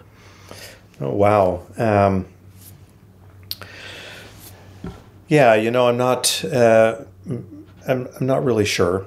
I would probably have to come down on the side of net negative. Honestly, don't ask me to enumerate it, but I think that raising people to be uncomfortable talking about basic normal things, raising people to essentially be afraid of those who are outside of their own system, or at some level incapable of having true relationships with people outside of that system, is a net negative in the world. The kind of othering that happens within the Adventist system, certainly that happened as I was growing up in it, has got to be kind of a net negative. We need less othering in the world right now rather than more or continued othering. And honestly, just the basic factual misinformation that if it doesn't actively continue, at least they can't bring themselves to disavow it. And I'm talking about things like the young earth creationism, certain aspects of the health message, continued debate about whether Ellen White was a prophet. Sorry, it's a net negative. Yeah, I'm biased. We are on a podcast for ex-Adventists after all, but I would agree. I've had conversations and debates with other folks I knew growing up who were not necessarily Adventists, but were Catholic or of some other sort of faith, and they'll point to the hospital systems and the schools. But if you know people who worked there, or if you even read some of the headlines of things that happen within those institutions, sure, some good is being done. I don't think anybody would dispute that, but we cannot discount the negative aspects as well. And those are the ones that we know of, right? There's, I'm sure, plenty that have also been swept under the rug. Yeah, the abuses that we know for a fact that have happened and have been kind of not dealt with, or as you say, swept under the rug. And, and also this is all not to say at all that, well, there are 22 million Adventists in the world or so. Certainly not to say that all or even a majority or even a significant proportion of those are not good people. But we're commenting here on the system itself, which I see as a net negative. Right, exactly. I remember growing up, a favorite phrase, I guess, from evangelists and pastors whenever they would talk about the mark of the beast and the Catholic Church was, the people are great. We love the people. They're good people. It's the system, right? It's almost in the same lines of love the sinner, hate the sin. And so, absolutely, I have Adventists in my life, like my parents, like my one friend from my old church who I love dearly and I know are good people. So it's not them I have an issue with. It's the system, and particularly with my parents, it's the way the system and the theology makes them see the world. Yeah, yeah, absolutely. Yeah, there you go. Love the Adventist. Don't give the Adventist system oxygen to breathe, in my opinion. Yeah, so I know we're pretty far into this, so I'm going to try and wrap it up. I appreciate you sticking with me this long. I wanted to ask you when you got the idea for the ex-Adventist survey. I got the idea within this year, so it came, fairly quickly. I'd known Tom Arcaro for quite a few years. I think he and I first started kind of talking and about social science, researchy kinds of things back in 2011, 2012, around in there. And yeah, I'd known him for some time and we'd been friends for a while. And then, we were on a call for something else. And I just said, hey, you know what? What would you think about studying ex-Seventh-day Adventists? And yeah, that was where it started. So there we are. Nice. Yeah, it was just, I don't know, my own kind of path of deconstruction, and that path has been characterized, I think, by a series of kind of ups and downs. There have been periods throughout the last 20 years when kind of what it all means, and that deconstruction has been very much top of mind, right? And right now is one of those times for me. I'm thinking a lot about it. I'm speaking a lot about it. Then it kind of subsides and I focus on other things for a while, and then it kind of comes back and is important for a different reason. So anyway, I'm in a period right now personally where it's very top of mind and important to me to kind of grapple with some of that stuff. And so that's kind of where this comes from. I found that, well, kind of like the prophet Jonah, right? Going to Nineveh, or trying to escape going to Nineveh. Try to kind of leave it all behind, or as much as possible, and kind of excise it from my life. And, in different ways you find that's not really possible. And one of the things I started to find was that there are some aspects of this that I really, really can't discuss with someone who's not Adventist, or not ex-Adventist, sorry. Someone who hasn't also experienced it and then set themselves free from it. Some kinds of jokes just aren't funny unless you're ex-Adventist, Yeah. And some kinds of struggles just aren't intelligible to someone who didn't grow up in the bubble and then try to leave. The complicated relationship with parents who are still in the system, and how deconstruction get parsed to them, if at all, is one of those things that very few people can understand if they haven't kind of gone through it. And maybe, like I mentioned earlier, I've been part of different tribes since leaving the community. Maybe this is an attempt to find a tribe, ex-Adventists who get me and I get them. And I would say the results of the survey are kind of bearing that out. As I read the comments, and I do every day, I read the comments and know the new ones. Yeah, these are people that I get. Everything's intelligible. Some experiences are more extreme than mine. Some are less extreme than mine. But it's been incredibly affirming to feel that I'm not alone on some of these things. Yeah, I think that's so important. And that's exactly why I'm doing what I'm doing with Haystacks in Hell. It's because in 2021, when I told my parents I no longer believed in the Adventist faith, and not only that, but I had left religion behind in general, I was feeling particularly alone. I talk about how my brother, he's also an ex-Adventist, but he had left years before I did, and he was busy with school. I was busy with work. It wasn't something that we necessarily talked about a whole lot, and I didn't have a new community that I could kind of speak to and process with and make those jokes with, right? I didn't really have that in my life. So when I was Googling and just looking for ex-Adventist resources, somehow I stumbled across Abby and Amy's podcast. And honestly, hearing them, but I think the biggest thing beside that was hearing their friends, hearing the mini interviews they did at the end of those episodes, and hearing just a group of friends laughing and talking about these memories. It did something for me. And in that moment, I felt less alone. And for anyone who's listening, who's feeling particularly lonely, maybe feeling like you're not understood by your family or by your community because of these changes you've gone through and are going through, that's really, I think, my number one goal. Obviously, there's a lot of other things that we talk about, and I absolutely want to normalize some of the things we're talking about, like I've mentioned earlier. But really, I think if I had to say my number one goal, it's for people like us who left, had a challenging time thinking through that and processing it and feeling alone in that moment. I think there's a lot about the way the system works that makes it that when we leave, even if we don't articulate it directly to ourselves, there's still this undercurrent of there's something wrong with us, right? I couldn't take it, or, I apostatized, I left. I was personally the outlier, and it's taken some time to come around and say, actually, no, I'm the normal one, or the one who's trying to be normal here. Let's not normalize what you guys are up to. You're the weird ones, not me. And I say that with lots of love for my dear friends who are still inside the system, including, close family. But let's just be very clear. I'm not the weird one here.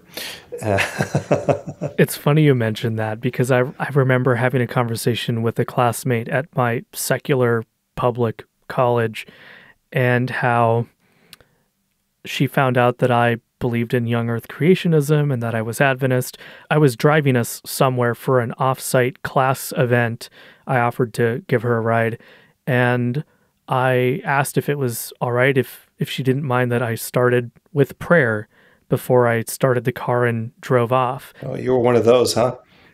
Yeah, I was in college, and before deconstructing. Awkward. So yeah, it was.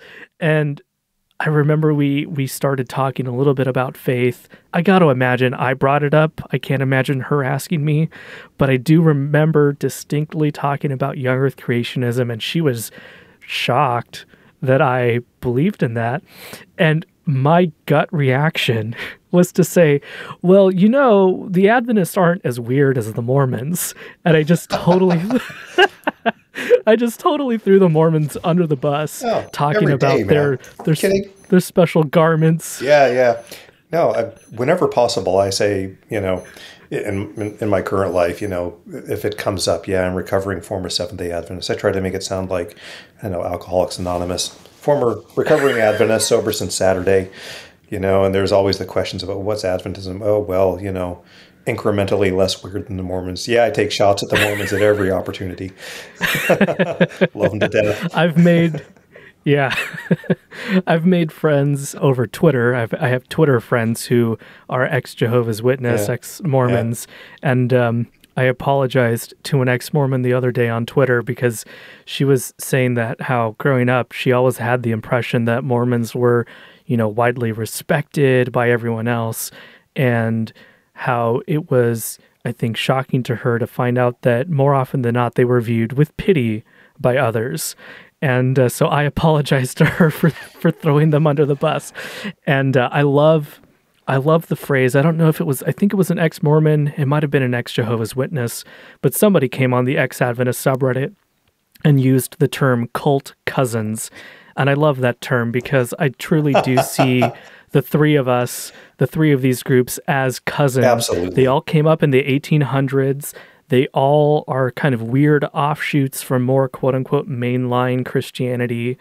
Well, I'm speaking outside of my area of expertise a bit here, but I think we all came from, I think they all came from the Millerite movement, basically, yeah? I don't know. I'd have to look that up, but I do know for a fact that they were all from the 1800s. kissing cult cousins, I think, is funnier. Yeah.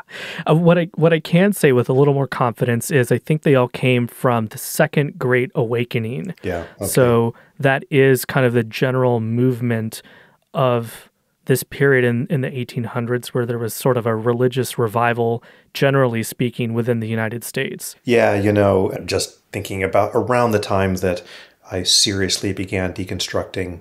Well, no, that's not quite right. I'd been deconstructing for a while. But anyway, my wife and I went to see Book of Mormon, at a theater here in Seattle. And I remember thinking, in addition to finding it very funny, because a lot of it's just so intelligible to Adventists. And I felt confident that unless people were Mormons or Adventists or maybe Jehovah's Witnesses get it as well, that there was just a lot that was being missed.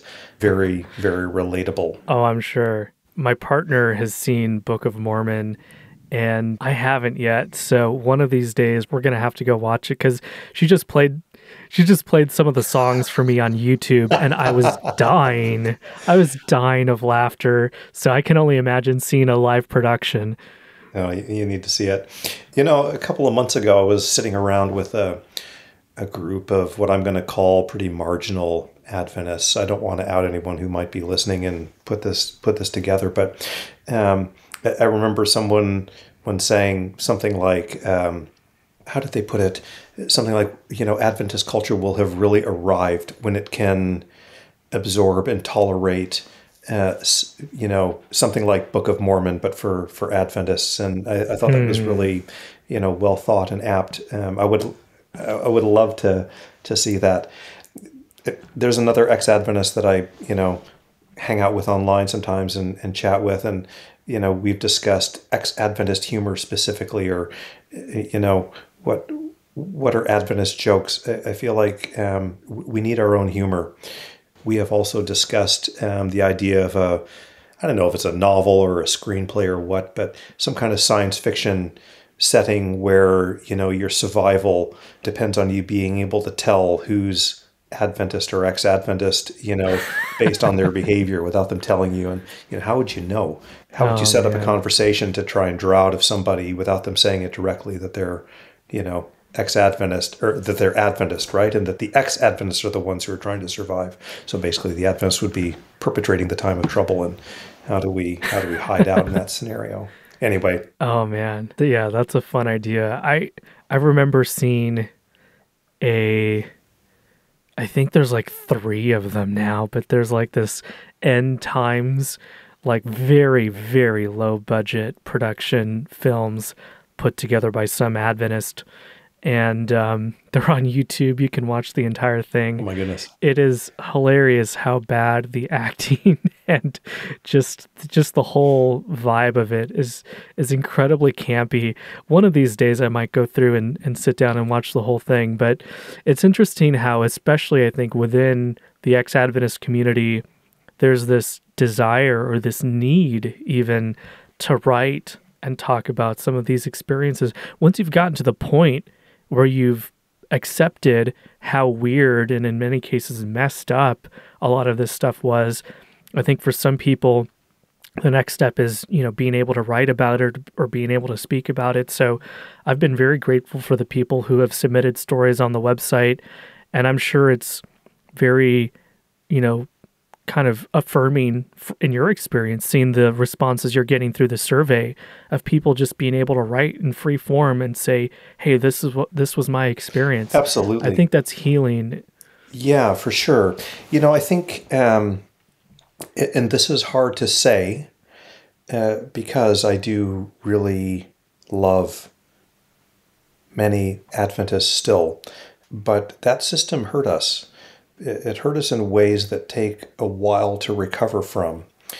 And I think that humor is part of the recovery, for sure. I think another important part of it is being able to, for lack of a less dramatic term, face your abuser and take them down a bit, whatever that might mean.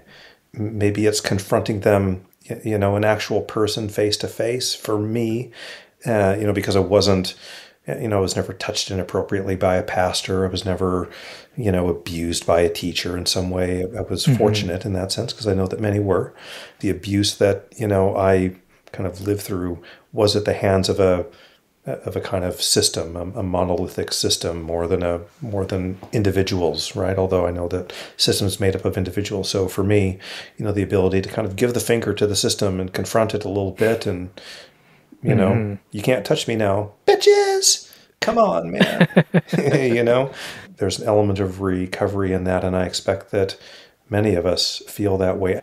I can remember growing up, how we thought about and spoke about ex-Adventists when I was still in that system. And typically the descriptor was angry, right? Even today, people joke about, the Mad-Ventists. The most awkward thing for an Adventist is an ex-Adventist who will tell you why they're ex-Adventist. Yeah, I think it's interesting that we're often seen and characterized as angry. I don't think of myself as angry, but when it comes to Adventism, yeah, there's some anger in there.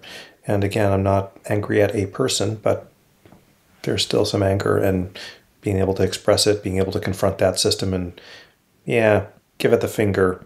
Definitely cathartic. I hope it's recovery for real as well.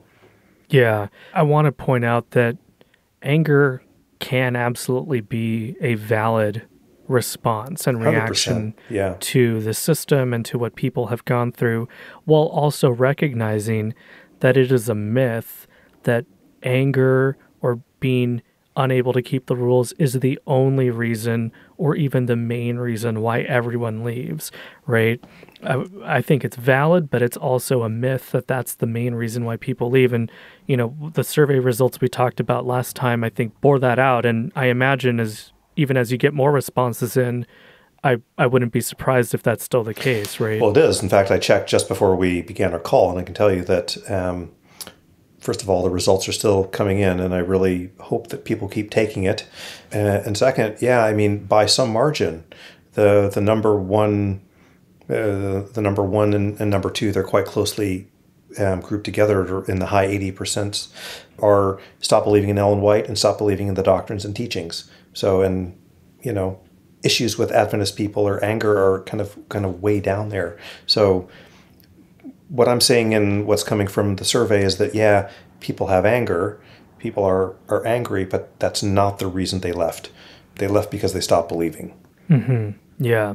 And I imagine if we were to look at, any one given response and compare it to another, the cause or the reason for the anger, maybe differs from person to person. Like you, I don't have an issue with any one particular person at my old church. Yeah. Nobody at my old church is the reason why I left.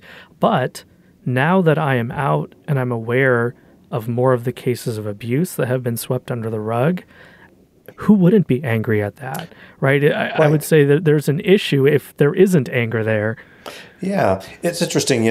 Part of my reflection of the last few days is really around, as I recall it, growing up inside the Adventist system, any kind of, and maybe this is really white Midwestern culture, you tell me if your experience was different, Santiago, but it seems like in general, emotions were meant to be muted. So any kind of dramatic or, vivid display of emotion, of any emotion, was, maybe tolerated up to a point, but was, there were ways of kind of shutting that down.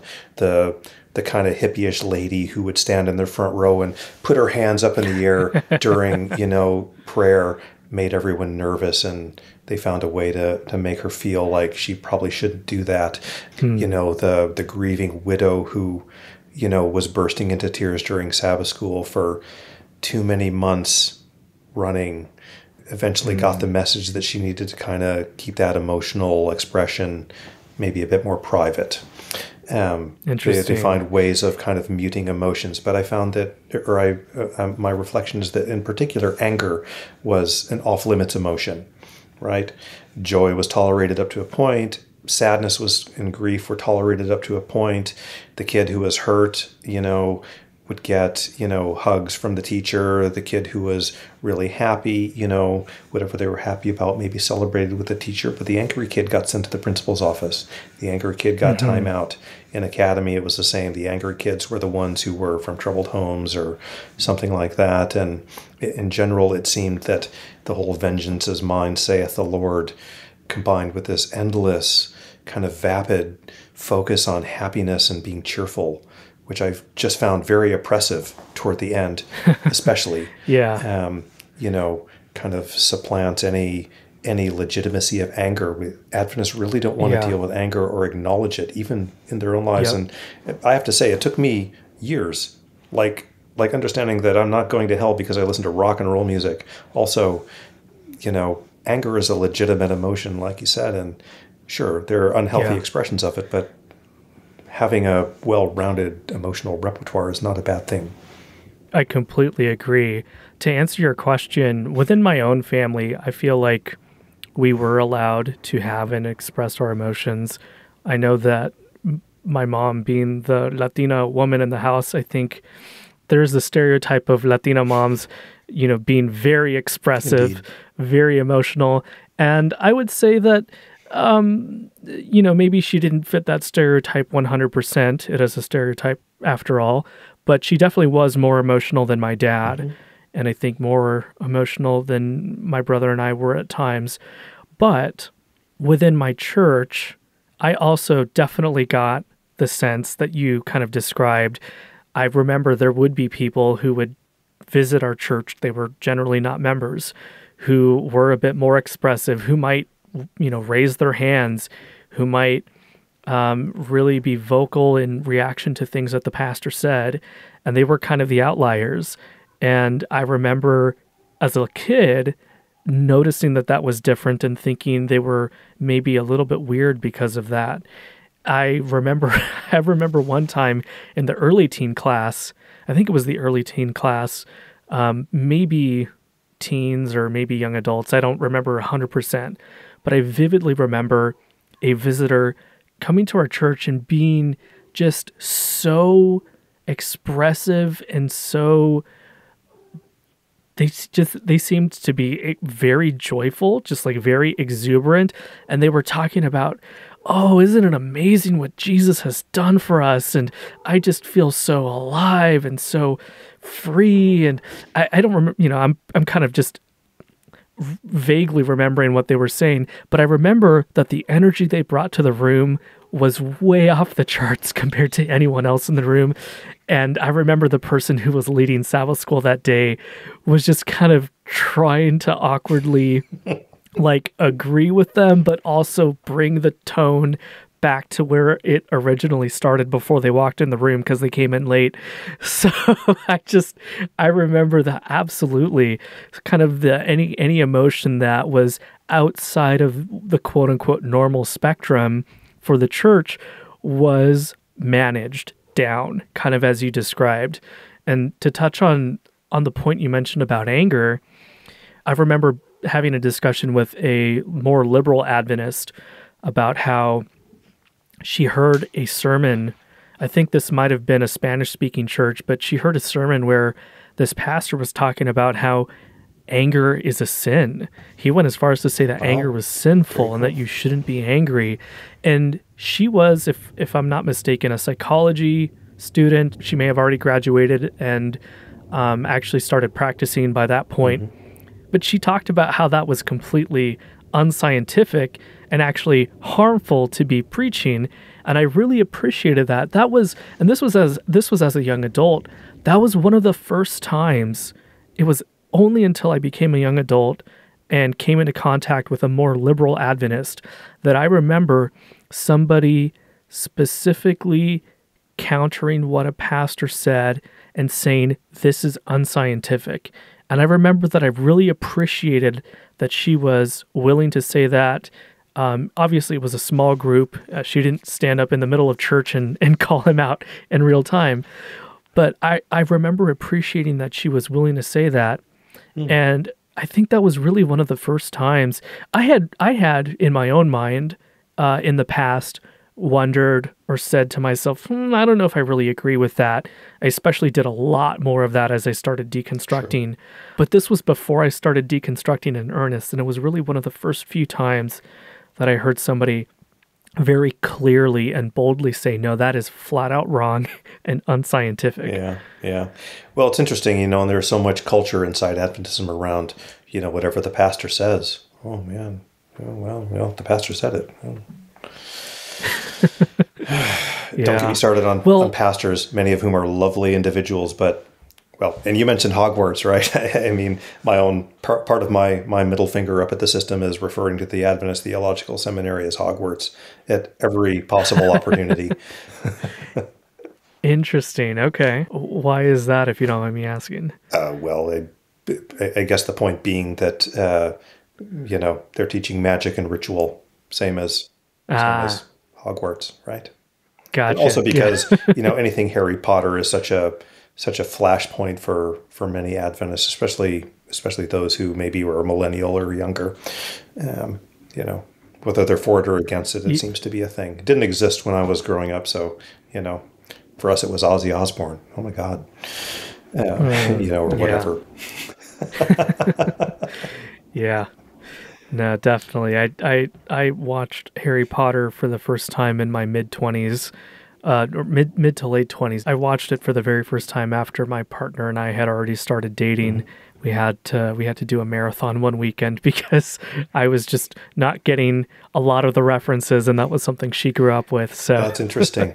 There was definitely a period, as I'm reflecting just now as you're speaking, but there was definitely a period in my early deconstruction where I really went to trouble to absorb worldly culture that I'd missed out on.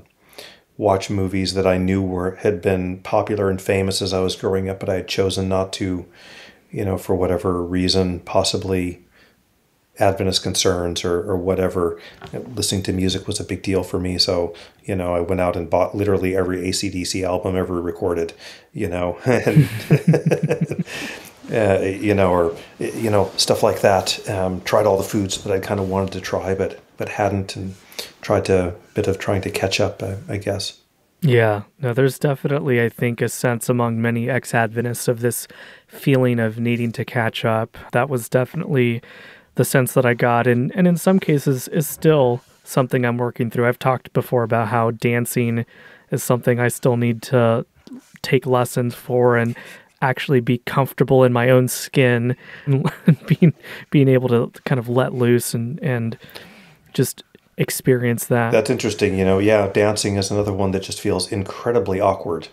It's not that I'm shy or unwilling to, go to a club with some friends and, bust my sick moves, but it just, it just feels incredibly awkward to do it. Pork is another one. I really can't eat pork, just because it smells funny and tastes funny. Interesting. That comes up a lot as well in the survey. Lots of people struggle with pork. Yeah. Well, we've talked a lot about, kind of negative aspects of the church, and, we talked about whether it's a net positive or not. I'm curious if you did take any positive messages or ideas from Adventism, or for you, thinking back to the survey question, is there anything in particular that you miss? I don't think there's much that I miss, because I'm in one of these spaces where I kind of have the ability to keep the things about it that I liked. Haystacks is still something that we do at our house. I don't want to say once a week, but more than once a month we'll have Haystacks on the menu. The people in that system still that I like, I still do like, and we're still friends. I haven't been excommunicated or shunned the way that others have. I've been fortunate again. I think what I miss more than anything else, and I wouldn't have put it in these words until reading comments to the survey, but kind of miss the sense of certainty, right? That comes with it, the sense of, being sure and convinced that you're right and that you know how this all ends. Although it's a net positive for me personally to no longer think that there's going to be an investigative judgment and, a second death, and I was terrified of the second death as a teenager as well. Almost as bad as being tortured by communists, probably, because of course there would have been Oh boy. communists. And can I just say, the amount of angst about communism still among the Adventists I know is really kind of weird. Seriously, is communism a threat in 2023? I don't think so. But yeah, fear of the second death, or more aptly, that all my sins will be displayed for the entire universe to see, and see that, God had judged me fairly. Yeah, that is one that specifically for me, I was nervous about. I've talked before about how I discovered porn by accident in a public chat Oh my room. goodness. Somebody posted a spam link. And so I don't remember exactly how old I was. Part of me thinks it was probably before I had the talk with my parents. But as a curious kid, and then as somebody who was going through puberty, that was something that I went back to every now and then. And I remember such a feeling of guilt, not just because I had been told that things like that were bad, and there was this general, there's this general feeling of secrecy and shame with anything to do with sexuality, but also specifically because I thought, oh man, after everything is over, after the world ends, and they're opening the book of life, and then they're looking at the people who aren't there. If I'm not there, oh my goodness, they're gonna see all the times that I had these browser tabs open, and I just felt I felt so bad because of that. Same. First of all, yeah, I was terrified that not of dying the second death. I was ready. Take me now, or if that's the end, if that's what's going to be the end for me, I can accept it. But the thought of the humiliation of having the entire universe be specifically aware of every time you looked at porn and masturbated, oh my goodness, or whatever, ate bacon on your cheeseburger or whatever it might have been, and that was the thing, Jeff had all these chances and he still did it, didn't accept. Yeah. I mean, the funny thing to me thinking about it now, and honestly, this really shows, I think this is a great example of how sin flattening absolutely took place within our upbringing and within our churches. This idea that one sin is no worse than the other. I don't specifically remember hearing that preached. Yeah. But I feel like that idea somehow was implanted in us, because it depends on who you ask. I'm sure you ask 10 different Christians, 10 different Adventists, you might get 10 different answers. But, worrying about that being on display for the universe to see, when there are so many more horrific things that people do to other people and to the other living things around them, to our planet, like that's going to be the thing. Yeah, that's the thing that puts me in the category with Pol Pot and I guess Jeff Bezos. Seriously? Yeah. Oh man, it's just, it just goes to show how warped I think the priorities are in many of these communities. I feel like there's some memes in there that need to be made, man. Oh yeah, I'm sure. I'll be on the lookout. You do that. All right. Well, we are, I think, over 2 hours at this point. So I just want to ask one last question. And that is, having gone through this process now for, I think you said, over 20 years, and also having seen all the different responses that have come in from the survey, what would you say to somebody that's actively going through deconstruction or deconversion? Well, a couple of things. First of all, hang in there. It does get better. There are ups and downs, and some days are going to suck, and some days are going to be amazing. And the longer you stick with it, the more the amazing days are. So hang in there, stick with it. The second part, I think, would be, reach out to people who have been through it as well. And if they're not people who are kind of physically in your life, there are online forums that do it. The ex-Adventist Reddit is very supportive, I feel. There's a couple of great Instagram pages that can help you connect with other ex-Adventists out there. I feel like ex-Adventists as a community are just now kind of starting to coalesce a little bit. Feels like we have more kind of group identity than we had maybe 2-3 years ago. And I think that's a positive thing. There are other people who've been through it, and not that your experience has to be the same, but yeah, reach out and get support, because a lot of this stuff is going to be familiar to someone. And then lastly, get therapy, man. I mean, I think it's really important, seriously, to say that we were hurt by the system, and to name it with all gentleness and true love toward the many Seventh-day Adventists in my life who are, lovely people. That system does need to be recovered from, and it's a good chance that many of us, well, I have personally been in therapy, so, recommend it. Therapy helps, and you most probably do need it if you're deconstructing from Adventism. Yeah, absolutely. Definitely highly recommended. I know I said that was the last question, but I if have you don't no mind limit, a quick man. follow-up. Well, amazing. I appreciate that. Since you mentioned therapy, in your own experience, what was the process of finding a therapist like, and are there any particular resources you would point people to? So the way that I happened to go to therapy in the first place was related to my work. I sought therapy for post-traumatic stress disorder after working in war zones as a civilian for, much of the last 30 years. And in the course of that therapy, uncovered, kind of residual stuff related to religious trauma, deconstructing from religion. So that's where it came in.